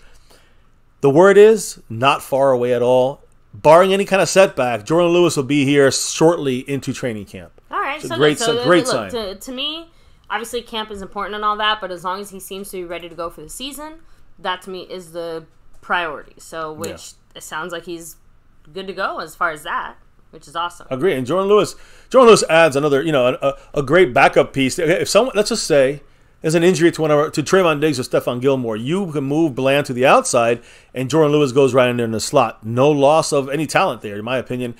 And then the same thing goes the other way. Like, let's say something happens to Bland, you got Jordan Lewis going right in there. So Jordan Lewis is very important for the Cowboys. So is DaRon Bland to pick up the spot if someone else falls. And if one of them fall, the other one's there to take up that same nickel cornerback spot. So I'm happy about this. Jordan Lewis on the path to being on there on the field. Now, I did call him a backup because I do think he's a backup to DaRon Bland, but he will be playing kind of starter rotation stuff. There's another guy who's truly a backup, but the Cowboys drafted him not to be one, and that's Luke Schoonmaker, tight end from Michigan. Oh, I'm going to talk about him in a minute.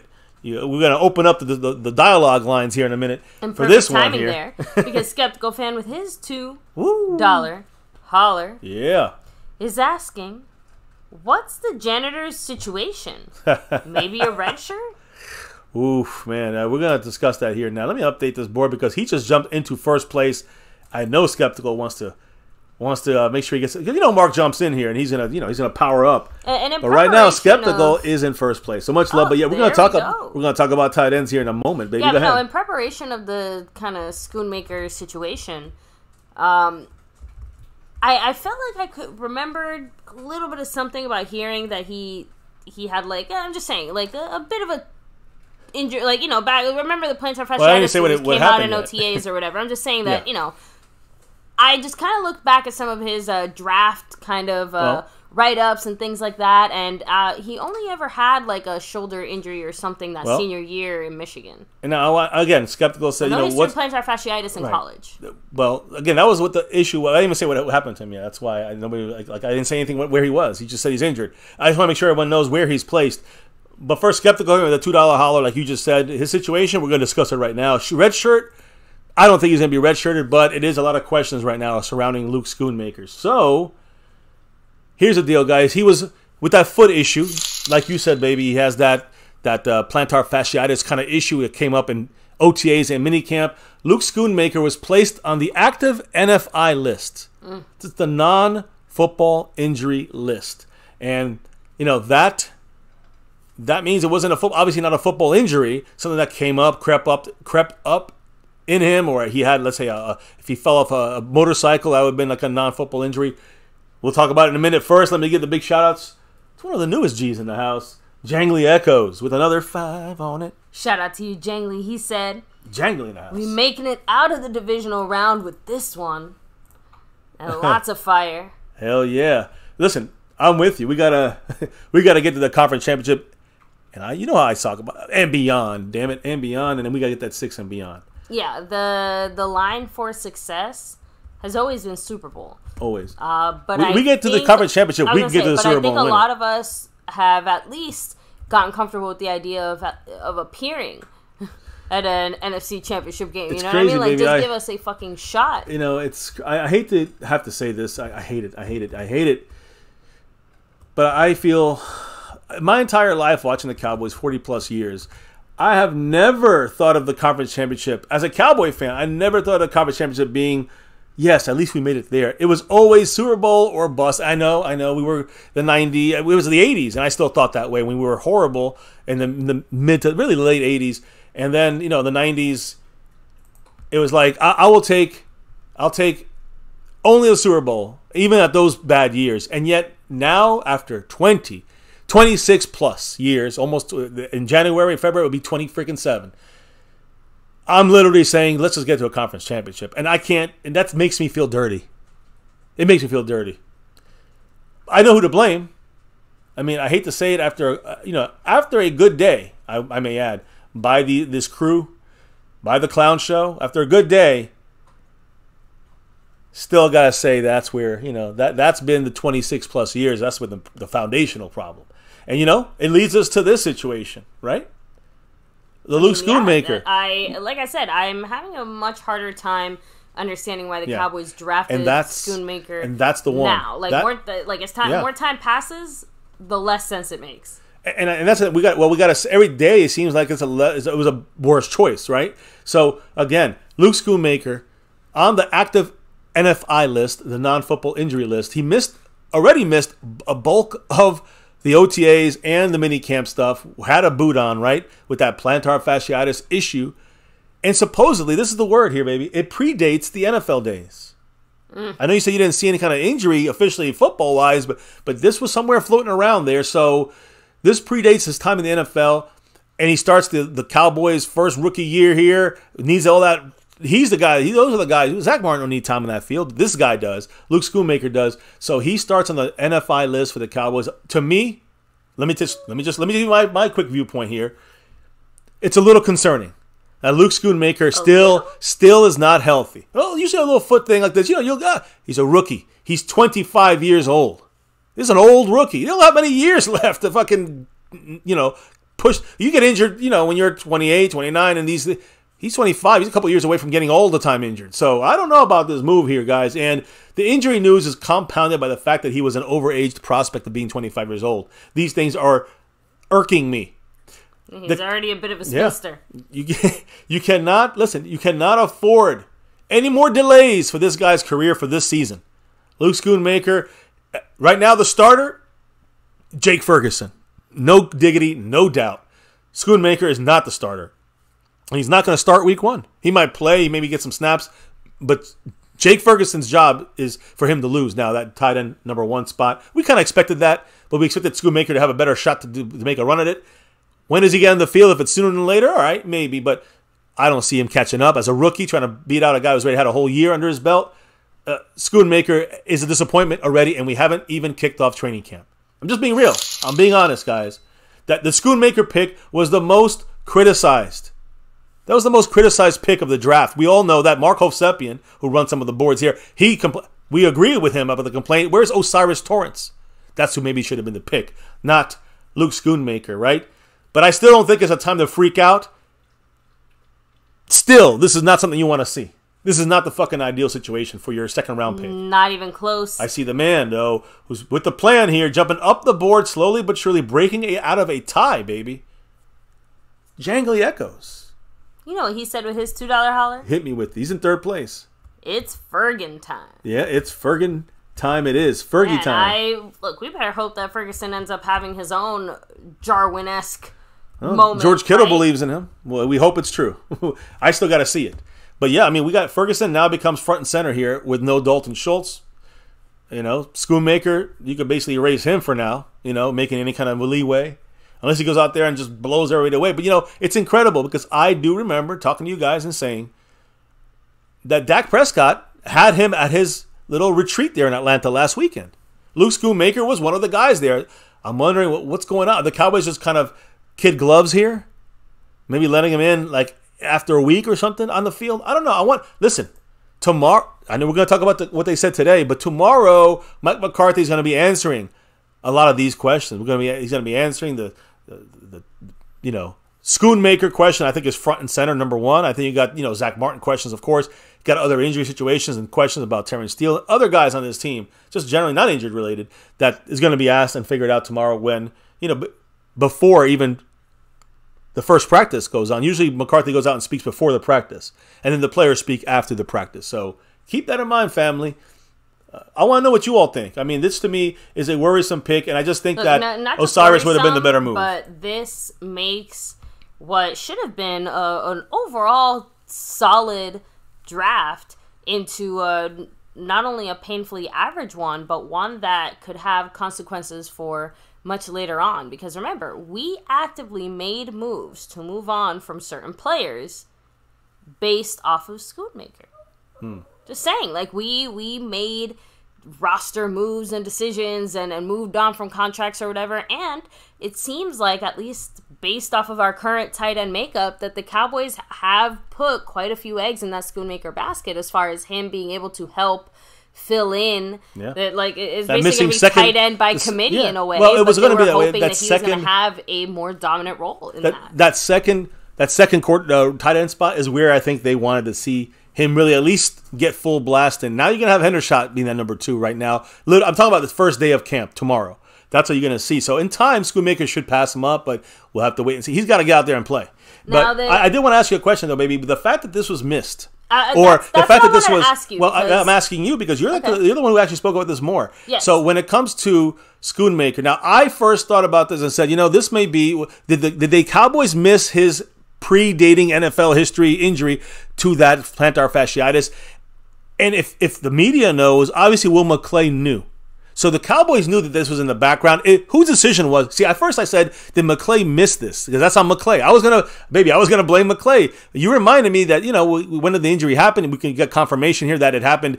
But everybody knew about it before the NFL draft. So the point here is, this is a known situation that the Joneses, not McCarthy, not Quinn, not McClay, the Jerry Jones and Stephen Jones, duo, they are the ones that made the final call on this and said, do it. That's clown show to me a little bit there. So what do you think, baby? Yeah, no, and that's where I said, when we were talking about this, I said I could have sworn I remember seeing something about the fact that he had some kind of situation, not quite like full-blown plantar fasciitis or something, but he had something going on there that the Cowboys basically just kind of dismissed or ignored. But when I tried to look it up and I tried to find information on it, like I said, the only injury that I could find information on was his AC joint shoulder, that senior year. That he got injured in like November, December or whatever. Outside of that, I was not able to find any kind of confirmation that he was kind of a, in the plantar fasciitis type of way.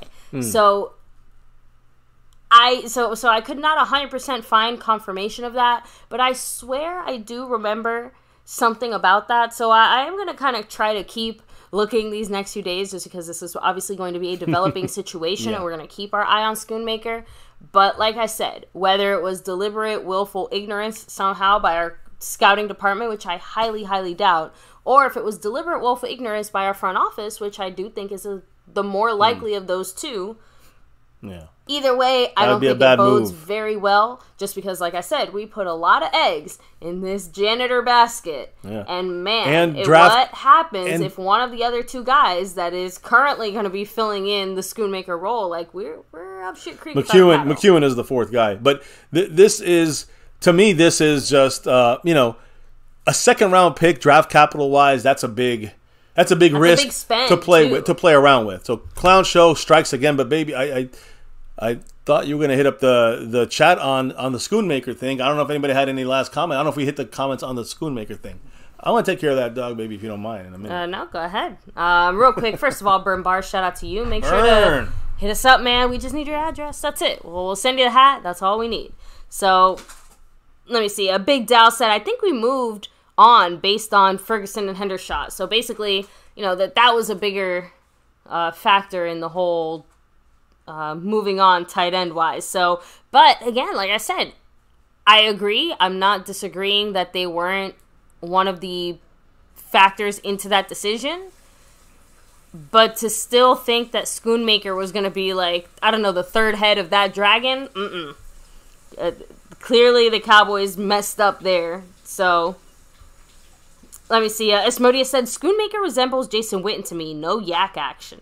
Honestly, I do wonder if that's one of the reasons why the Cowboys maybe fell in love with Schoonmaker, because he does have maybe some kind of measurables on paper that remind the Cowboys of Jason Witten. Although, like I said, looking at his draft, I literally still have it here. So, super quick, this is just Bleacher Report. This is their scouting report for Schoonmaker. I'm not going to get into every single thing. I'm just going to touch on some of the positives and negatives super quick. But the positives, he has a tall, lean build with room to add more weight. good speed, above average fluidity and explosiveness for his size, and an above average blocker with high energy. But the negatives, he didn't show too much ability to win the ball in traffic, below average play strength as a pass catcher, below average route runner, and a late bloomer with limited productions, which that's the part where I'm like, that doesn't sound very Jason Witten-esque to me, because that is one of the things that Jason Witten did actually have. He did have some, I think, above average play strength when it came to pass catching, and I thought he was a slightly above average route runner as well.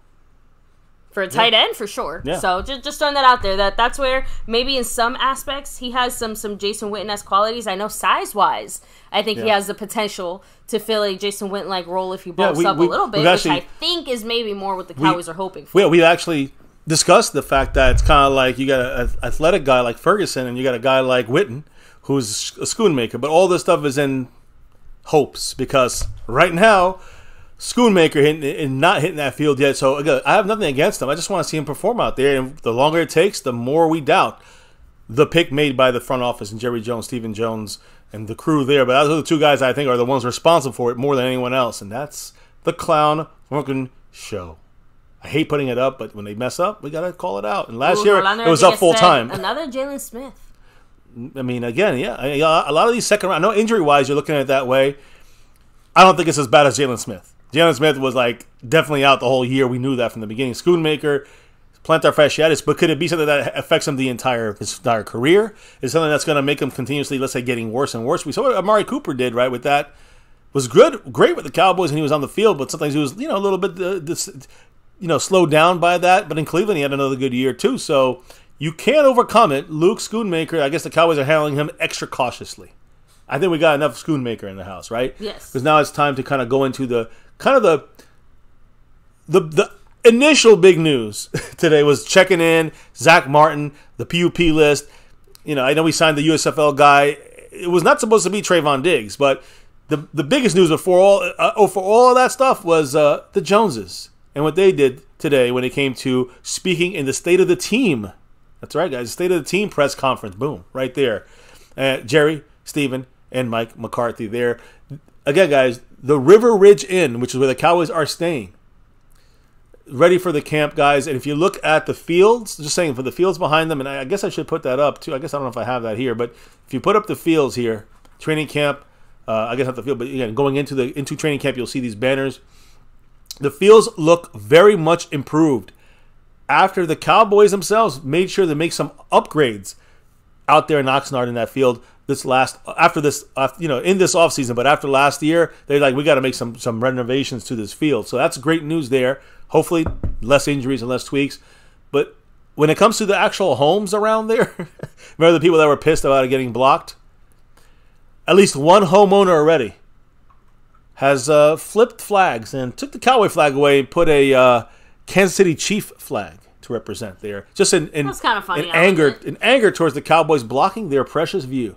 So, anyways, I thought I'd throw that out there. Now, baby, you got the whole thing here about this press conference. I do want to say, at the media guide, you can get there, order it online, whatever it be, the Dallas Cowboys 2023 media guide. You know who's in the front cover?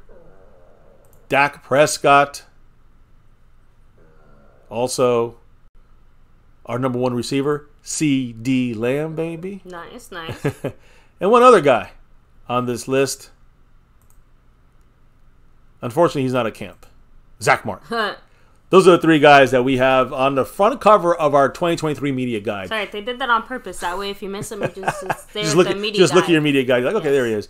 Guys, today, of course, at around 1 p.m. Eastern, set your times accordingly there. I think it was 11 a.m. No, it was 10 a.m. Pacific time. Mike McCarthy, Jerry Jones, Stephen Jones hosted a press conference, the State of the Team press conference, Training Camp 2023. And, mainly Jerry Jones, this was really, I would say, a very quiet, low-key. It was not the usual kind of big stuff going on there. Big stuff came before and after. It was not during this press conference. So I'm glad I didn't go live today for this kind of snoozer. But I will also say that there was some interesting stuff, of course, as well. We combed through all the crap and found the good stuff. So, baby, Jerry Jones really opened the press conference saying, quote, "I think we've got a chance to be a contender. I love opening that way. It was Jerry, props there.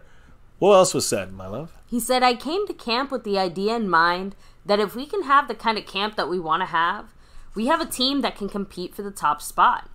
I don't want to understate that for sure, because there's a lot of work to be done. Yeah, That I mean, was- yeah, I mean, that yeah, was it for yeah. that. No, I hear you. No, again, basically, Jerry Jones very comfortable and confident. Cowboys are going to be a contender for the Super Bowl. So are we, but you know, we always got to see it right now. We talked about those new fans that, you know, they're not new fans, the new fan team now with the Kansas City Chiefs hanging a new banner, a new flag, and they're pissed with those tents. That VIP spot there is blocking the view for some local residents. What did Jerry Jones say about that, baby? Yeah, so he said, quote, we've invited them, as in the residents, to come inside the area. They know as well as anybody how open and how friendly this is out here. We welcome them to come in and enjoy it. I'm very proud of what we and Oxnard have accomplished here over the years. To have this today be the culmination of that. There you go. I mean, he just kind of be nice, but you know, he knows Basically, he knows he pulled a quick one on him. If you're mad, hate from inside the tent. Yeah, exactly. Just So- here's the crap we're going to give you and enjoy it. Now, It's all right. That's business for Jerry. Jerry is no stranger to, you know, media, glitz, glamour, whatever. Cameras. Yep. But he did comment on the NFL Films cameras that are following him around right now at training camp, saying, quote, I hope every fan in the country can see this and experience it through the coverage. That's one of the things the Cowboys are good at and have always emphasized. It makes it more fun for a lot of people. Does it take the place of being able to block and tackle? No.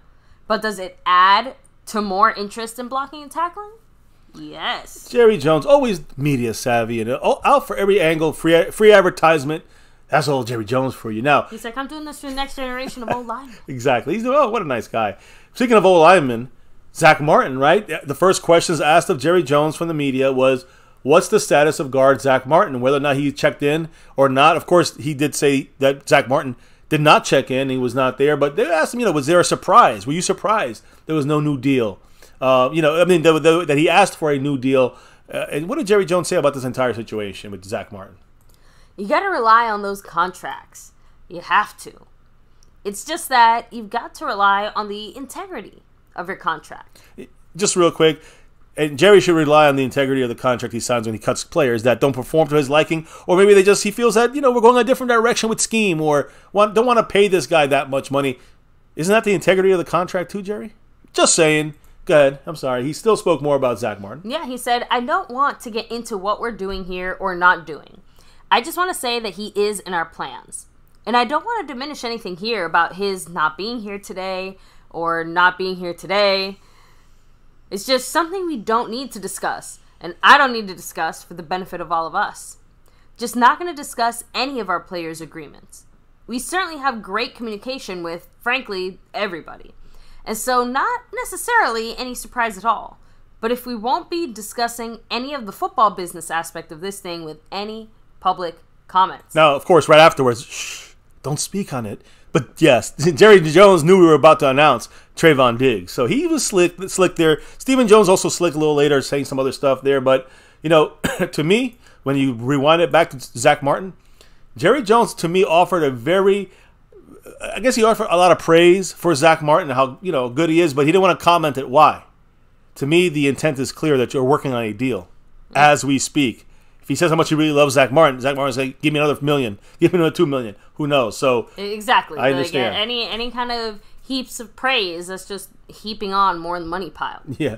So he's just keeping the heaping of you know, talking up a player The good to a thing minimum. is Mike McCarthy doesn't give a flying fuck about that because he's here to coach. Mike McCarthy He's is got one job, and it's not worrying about contracts and deals and all that. He's worrying about his job, Mike McCarthy is, because, you know, he's definitely on the hot seat. So without Zach Martin, it's going to make his life horrible. What did he say about Zach Martin? He said, he's a great player. He's one of our team leaders. There's nothing but love for him. That part hasn't changed. This is a business situation, and that's where it's at. Yeah, that's unfortunately the way that things go. Now, you know, you talk about the combination of linemen. We talk about these three tackles over here. That, you know, all three should be starting. Is Terrence Steele going to be back in time? We know the answer. At least he's back in time for practicing, not on the PUP list in training camp. Tyron Smith always is an injury waiting to happen. And Tyler Smith is a monster on the left side, so it's great. But what's going to be the offensive line combination? They asked McCarthy this, and he said they were going to, quote, start training camp the way we finished it in the spring. And what was that? The final spring practice featured Tyron Smith at left tackle, Tyler Smith at left guard. Of course, you know, Biotish at center. Zach Martin was not in. He was at practice, but he was not in the actual reps. We know Zach Martin's there. And the other side would be Terrence Steele when he's healthy. When he was not healthy, it was either Tyron Smith or in this last practice, it sounded like it was Matt Waletzko. So let's go, Matt Waletzko. We'll see if he can handle that. Now, you know, to me, Matt Waletzko is the active front runner because Terrence Steele will not get the first snaps there now, but he's the active front runner as the right tackle and really the swing tackle. To me, that's going to be Waletzko's job to lose. I'm watching that very hard-eyed right there. Just make sure I want to see him play well. We need to have that backup swing to be something we can at least count on for a game or two if needed. So Waletzko, to me, he's the favorite in the right tackle for now in practice. We talked about the guard spot. If Tyler Smith moves to tackle, for whatever reason, and Tyron Smith moves to right tackle, and Tyler Smith goes to left tackle, who plays that guard spot? Well, I already know Zach Martin. That's a problem. But right now, the front runners, like I said earlier, Josh Ball on the right guard, Zach Martin spot, and Matt Farniok also on the right guard or left guard spot. So all these guys are possible. There's also Josh Ball being talked about for the left guard spot, and Waletzko played a little wet left guard. I don't know. It's crazy. I need some answers here. I think tomorrow we'll hear more answers or more questions about these kind of things to specifically only Mike McCarthy when he's doing the one-on-one kind of pre-training camp practice press conference. So I want to know some of these answers. I don't know. Just my opinion there. Now, I don't know if anybody has any comments in the chat here and take a pause. I know that you are still, we still have a couple more last things to say here. Frame Ripper said, pay Zach the sack, the only guy who's earned his contract in the last 20 years. So, I mean, it's hard to think, like I said, it's hard to argue that anyone deserves to get paid more than Zach Martin. Yeah. Pay the man. Pay the man. Yeah. And we already got a couple cheap years from him, all right. Cactus G said the front office can't show that they're soft. They can't just make and break contracts. It doesn't work like that. So, and again, they wouldn't be remaking or breaking his contract or whatever. It would be, either extending him if they so choose, which I don't think is the mindset here, or just adjusting the money for his final years, in preparation of a hopeful future extension or something else. The extension is going to have to be weary now because after this thing runs out, he's going to be over 34 years old. So we can't be paying him the top dollar at that point anymore. I think he knows it. Cowboys know it. But what he's asking for is the minimal switch. It's not even asking to be $20 million. He's maybe $17, $18 million a year instead of, $13 million, which is where he's at. So, okay, I just wanted to go through that. Okay, I don't know if we're caught up with most of the quick comments in there. Appreciate everybody, by the way, dropping in there. You know how to stop us if you have to. Now, it didn't stop. It did not stop there because they were also talking about Tony Pollard holler, baby. They were talking about Tony Pollard, and I think it was what was it? Jerry Jones, I think, was the one when it came to talking about Tony Pollard. Jerry had a couple of things to say, and I'm curious. Yeah. Baby, so firstly, he started off by saying that the franchise tag just fit the situation really well in regards to Tony Pollard, which again we've discussed at length here. Why it works out that way, but long story short. If you got to franchise tag somebody, have it be your tight end because it's very cheap. So, no, I'm just saying, as far as say that. Okay. How it works. No, I didn't. No, I know. I think it was pretty clear that was me talking there. I got it. It did not sound like a Jerry Jonesism. So, Stephen Jones also chimed in to say that we offered Tony Pollard a long-term deal. So, apparently, similar to the long-term deal that they offered Schultz when he was franchise tagged last year. Similar to Schultz, Pollard is choosing to play on his tag instead of signing said long-term deal. So I think we can maybe infer something from that. Justin. But Stephen Jones went on to say as well, quote, we're going to play under the tag this year and respect that, and we'll see where we go moving forward. Now, again, I hear you saying, I'm reading between the lines there, baby. You're saying Tony Pollard's out the door next year, like Dalton Schultz was. But you remember, at least the Cowboys seem to be implying that. I think. I mean, based off what they're doing. Yeah, they definitely won't imply it on purpose, obviously. No. But yeah, based off their actions, it seems very similar. I will say this though, just like Steven, he makes it sound like he was so giving. We offered Dalton Schultz a deal. It was $2 million a year, but we offered him a deal. I don't know what it was. I'm just trying to say to you guys, it's called lowballing. We offered Tony Pollard a long-term deal. It probably was like $9 million a year average, which you're giving him 10 now. So I'm just saying, like, this is obviously, I'd say the Jones clown show BS, but we know it. We know that they're saying this because, they have to be cordial about this. So they offered him a deal. It just was a shitty one. And we know why. They offer them a deal because they don't a shitty one because they don't really want them unless they're here for a shitty deal. At least not until next year when they have to pay more if they do want to keep them here. So, Jerry, again, I think that one of the funny parts of this whole entire kind of press conference was really the running back situation, the discussion, and Tony Pollard and all that stuff. But it kind of evolved. You talked about Tony Pollard and the long-term deal. Mm-hmm. Stephen Jones emphasized increased importance in the passing game.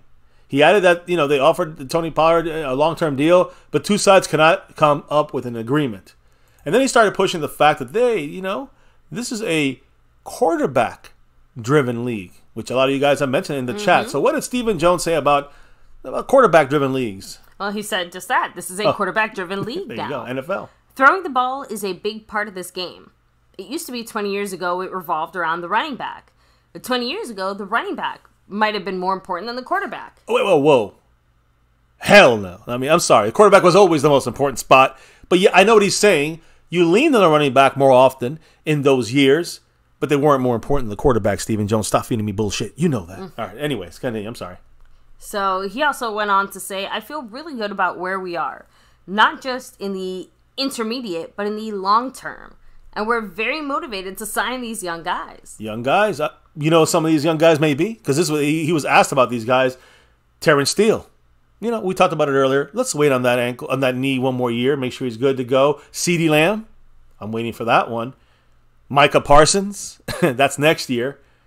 And, of course, TREVON DIGGS was another name that popped in there. But, hey, he said he wanted to get some of these done. Well, we got another one done right after this press conference officially as announced. TREVON DIGGS, baby, getting that contract. But there's another guy that replaces TREVON DIGGS, and that's, unfortunately, baby, the guy we talk about all streams, Zach Martin. So now, we got one out the way. We got to replace him now. Now Zach Martin's up next. He's got to get his contract now. CeeDee Lamb's going to have to wait. Obviously Micah can't get paid. Steele's not going to get paid. He's on a tender. So really the loser is CeeDee Lamb on that one, and maybe even a little bit Dak Prescott, right? Possibly. So, look, I just thought there was some interesting comments there, pushing the passing side of things and obviously being nice about pushing the passing by, but also kind of throwing the run game to the side there. Now, I know they weren't done. The Joneses were not done, right? Because Jerry also kept speaking about, the way the way he feels that the Cowboys are going in 2023, 27 years we're coming upon here. More than 10,000 days have passed since we have won a Super Bowl. Jerry Jones, you listening?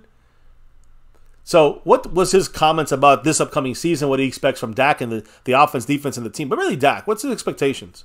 So he said, quote, when I look at where we are with Dak, what I think about where we are with Tyron Smith, when I see what I've experienced on players that played great for the Cowboys that aren't here today, we need to get it done now while we got them. And I think that's healthy. I think that's healthy for everybody. I think that's the way that my competition is structured.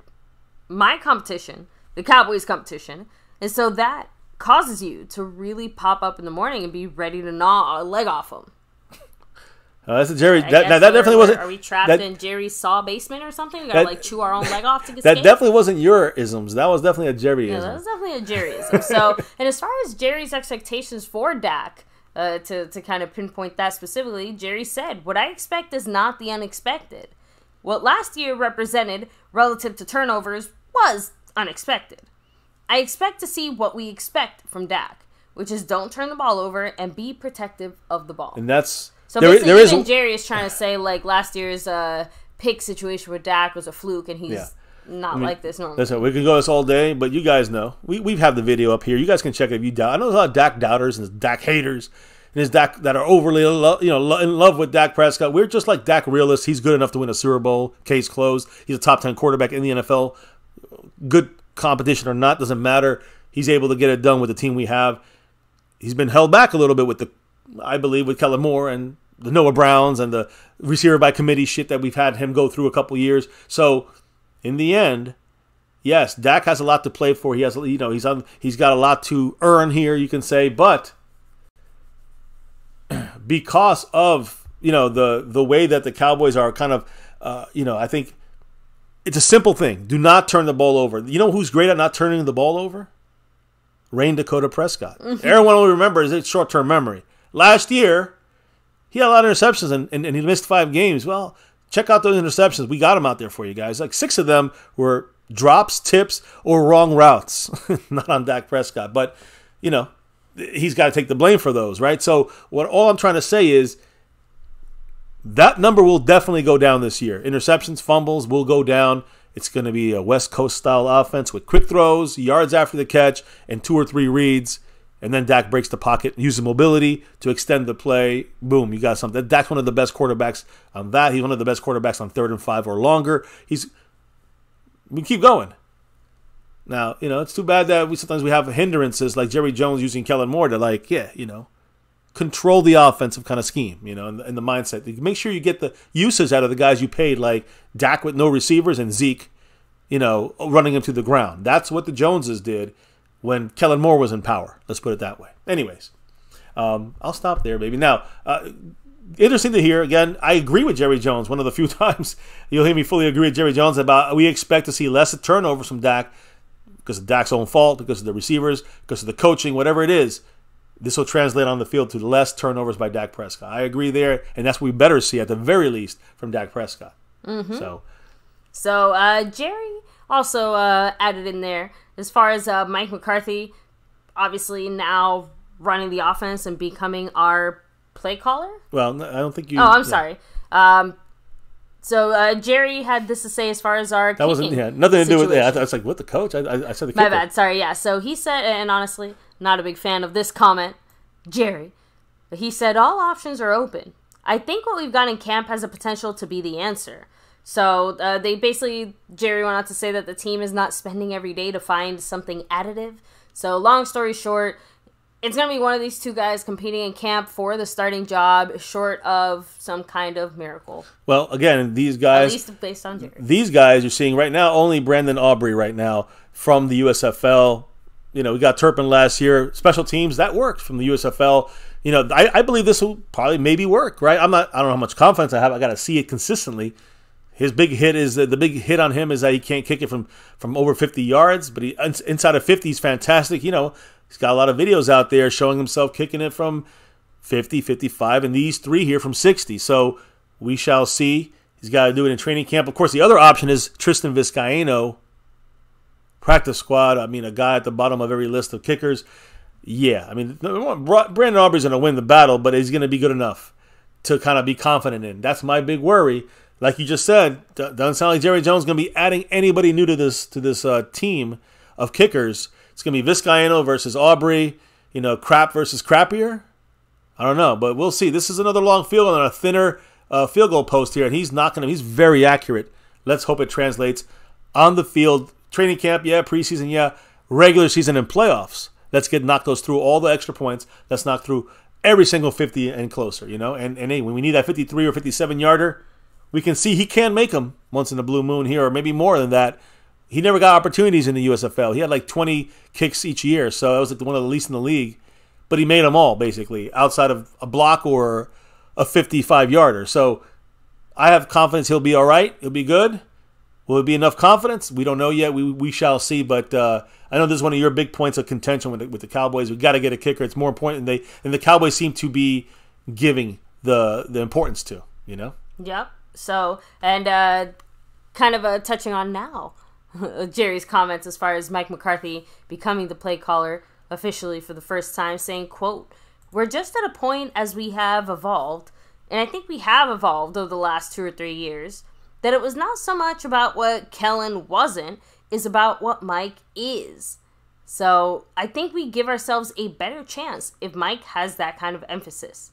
It's an asset that we have that we need to use. So Mike McCarthy is an asset. Then Jerry Jones did not want to use. He wanted to keep Kellen Moore in power, and he had his kind of like direct line to the team on controlling who gets to play. Maybe not who gets to play, but he can influence to get to play. A lot of Zeke to the ground running him, Dak doing it with no receivers.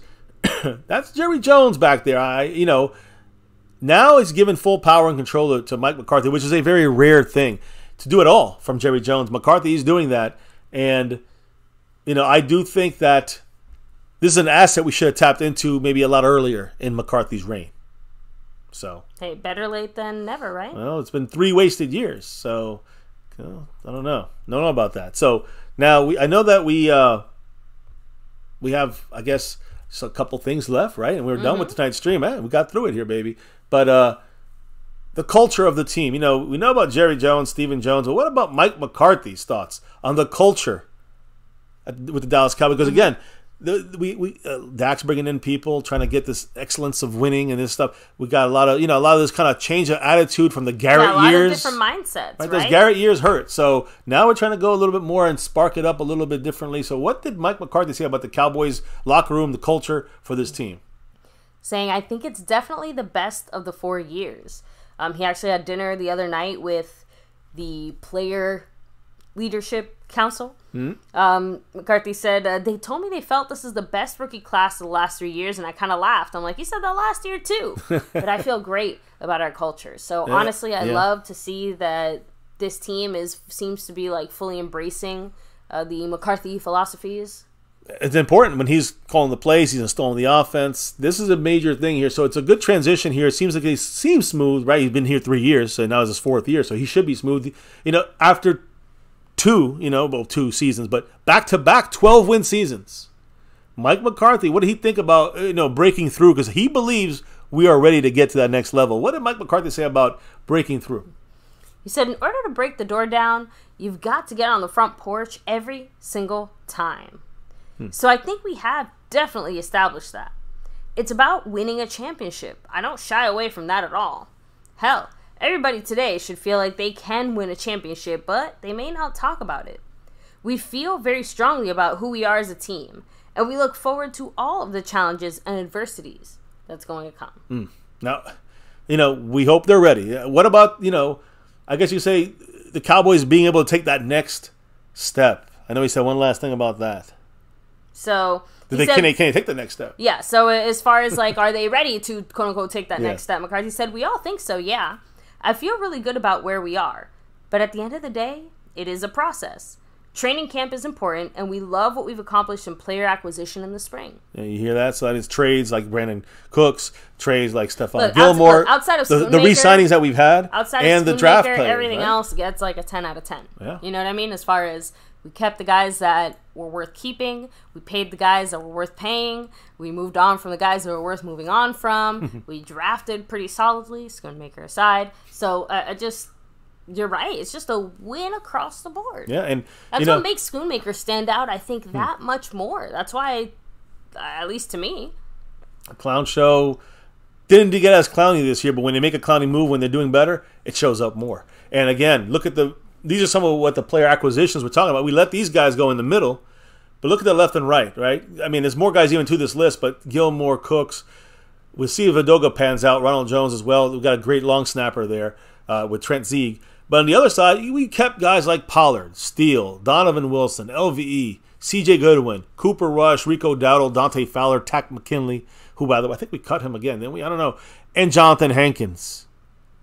That's a big sign. And, of course, we brought in guys here for the draft. We've talked about this multiple times, but I'm just saying, when you look at the draft picks that we got, new acquisitions in this whole entire offseason, that's what McCarthy's talking about. You're looking at Mozzie, Luke, well, that's a big one there. Demarion Overshown, who actually said some things. We'll talk about that tomorrow. Junior Fehoko, Sim Richards, Eric Scott, Junior Deuce Vaughn, Jalen Brooks, and a bunch of undrafted. So, again, I think that the Cowboys, Mike McCarthy, no excuses for him. Definitely, it seems, if everything works out with McCarthy, a lot less excuses for Dak Prescott. And then a lot less excuses for the offense outside of having that issue. I think if an injury happens on the offensive line, we're in trouble. Outside of that, no excuses. Tight end situation, the front office put him in that situation. Front office got to fix that. That's no excuses, but hopefully we can overcome that as well. Defense will carry this team. That's our identity on this team. Repping that star is the big D in Dallas, guys. You know the deal here. So it is. It was a great discussion, baby. I love that we went through all of that stuff and more on a pretty long stream. It's pretty longer than usual because there was a lot of stuff going on. Tomorrow, though, it's going to be major in the sense of a recap. Tomorrow's going to be recap day here tomorrow, guys, on MCF. We're going to be talking about training camp and day one. It's going to be kind of walkthrough-ish. There's going to be some drills. We're going to talk about some nice plays. Hopefully no injuries. But that's going to be the plan for tomorrow on our stream. But I'm telling you guys, in less than 12 hours, stay right here, guys. Hit that like for this live stream. But make sure you subscribe to the channel. Make sure you hit the notification bell to all videos because a lot of videos going to be dropping tomorrow, guys. And you might not even get notifications for these live streams. So make sure you check back at the usual, midnight time East Coast, and we usually go live 12:30 East Coast. So again, that's going to be the plan tomorrow and the next 30 days. So get ready, guys. Buckle up. It's going to be fun. It's going to be interesting, and we're going to check out the video. We're going to discuss it afterwards throughout the day and to every day that the Cowboys are on that field. I'm going to do my best to bring you the action that matters for this team, and truly my thoughts along with your guys' comments in the chat, and when we do our live streams at night, your guys' discussion points. Can't wait to do this, baby. You feel good about this? Like I said, I feel freaking fantastic about it. So Cannot very wait. Optimistic. Looking forward to the rest of training camp and beyond. Getting ready for the season. Oh, yeah. So, oh, yeah. With that, guys, let me go ahead and do the final shout-outs. But before I do, shout-out to the sponsor of the week. Yeah. Back-to-back Skeptical Fan. Ooh, he's also the membership, man. 2 months in a row going for that 3. Currently leading the board as well. Yeah, first place on the overall board. Man, he has over there with 44. That's incorrect. He's got 45 gifted memberships. There we go. And he, of course, did take that current leadership spot from the stream boss, Mark Hosepian, who's currently repping it with 28 points there. He is on that board there. I think he's second. I mean, right now you got, Jangly Echoes right behind Mark Hosepian, one of the ballers here. So, new G in the house making his mark. Appreciate everybody who dropped the love here today. Bobby Bottles, who's in that silver level. Dwayne Broussard, the thanks. Maybe you dropped a little love. Jason Renfro, of course, in the Cash App. Abe Shepard. There's Jangly Echoes. There's Skeptical Fan, who dropped a whole bunch of love for you guys to be in the membership and experience the emojis. So, extra special thanks to Skeptical Fan. And also, before I even get out of here, you do the shout-outs in there. I think you're going to do them now, right? In a minute? Yep. So, but I did want to say shout-out to Justin Quarles, the Q-Man, the Cash App Man. Appreciate him. And Jason Renfro did drop another one in there, so he's got a Cash App of 2. That's the leader right now for next week. Will he take the crown from the Q-Man? We shall see, man. It's training camp time, and I'm excited. I know you guys are too. We got 5. We got to get that 6 and beyond, baby. Who's in the house? Last quick comments and thoughts while you shout everybody out. And let's call it a night here. 2 hours of Cowboy-packed football information. Of course. Robert Hunt said, I know the Clown Show takes credit, but who's been putting together our team? They're doing a great job. That's Will McClay. So, Tommy Montoya, much love. Have a great night. We have Stephen White, Rolando Rodriguez, Cactus G, Frame Rippers, much love. Usa G. Let's see, who else? Getting Money. Get Money. Skeptical Fan. Asmodeus. Jason Renfro. Hey, Rolando, I think that Jerry will pay Zach as soon as possible. Maybe it'll take a couple of days. But yeah, he'll pay him. He'll pay him. We got other newsmakers, like if CeeDee Lamb gets a deal, Dak Prescott's always in the front lines. So we see APJR. We have Big Dal 8604. Jason Renfro, of course. Jangly Echoes. In the house. Welcome in, by the way. And that's actually as far back as I can go. So that's a wrap then. Baby, why do we do what we do? And guess what? Don't worry. Don't even answer that. I got you. It's that navy blue. Hell yeah. That silver too. And that star over everything. Hell yeah, guys. Win, lose, or draw, good, bad, or ugly. We hope for more wins than anything else. We always rep that star over everything. And baby, here are my Cowboys family for 6 years and beyond. Never forget the number one thing here, now, and forever. As always, go Cowboys. Let's get that 6, 7, 8, 9, 10, ... and beyond. Thank you all for dropping the knowledge in the chat all night long. Appreciate the back and forth. That's what this is about. We learn, you learn, we all learn together. Also, we truly cannot do this on the nightly for as long as we do without the drops of love from above. Membership, super chats, thanks, buttons, you know, whatever, all the ways, cash apps, gifting memberships, right? Skeptical. All you guys truly cannot do this without your love and support. So thank you on that side of things as well, memberships. But all good things must come to a close, and our 2-hour show is now over. So guys, before we can drop out, clock out, and relock, reload for tomorrow for another one and day one, officially day one of training camp. Look for these streams to be a little shorter, but you're going to have a lot more videos all day long, guys. So keep tuned in here on My Cowboys Family. Can't wait. I personally cannot wait. I'm excited. I want to know what you guys think. So keep tuned in for that. Less than 12 hours away. And guys, before we can officially drop out of here for the night, baby, what do we got to do? We got to drop the beat. Oh, yeah. Beat's been dropped, guys. It's a wrap right here on M to the C to the F with the M to the C to the W right next to me in the place to be. John Jay University. Old rap, old hip-hop. Guys, thank you all once again rocking here with us. My Cowboys family, 6 years and beyond. And we're going to go another 6 if possible. Hopefully by then we might have 3 or 4 Super Bowls by then, right? We say, let's get that 10 and beyond, I hope, right? We can dream. That's why they call us delusional. But we can't help it. We're fans. And fans, they get fanatic.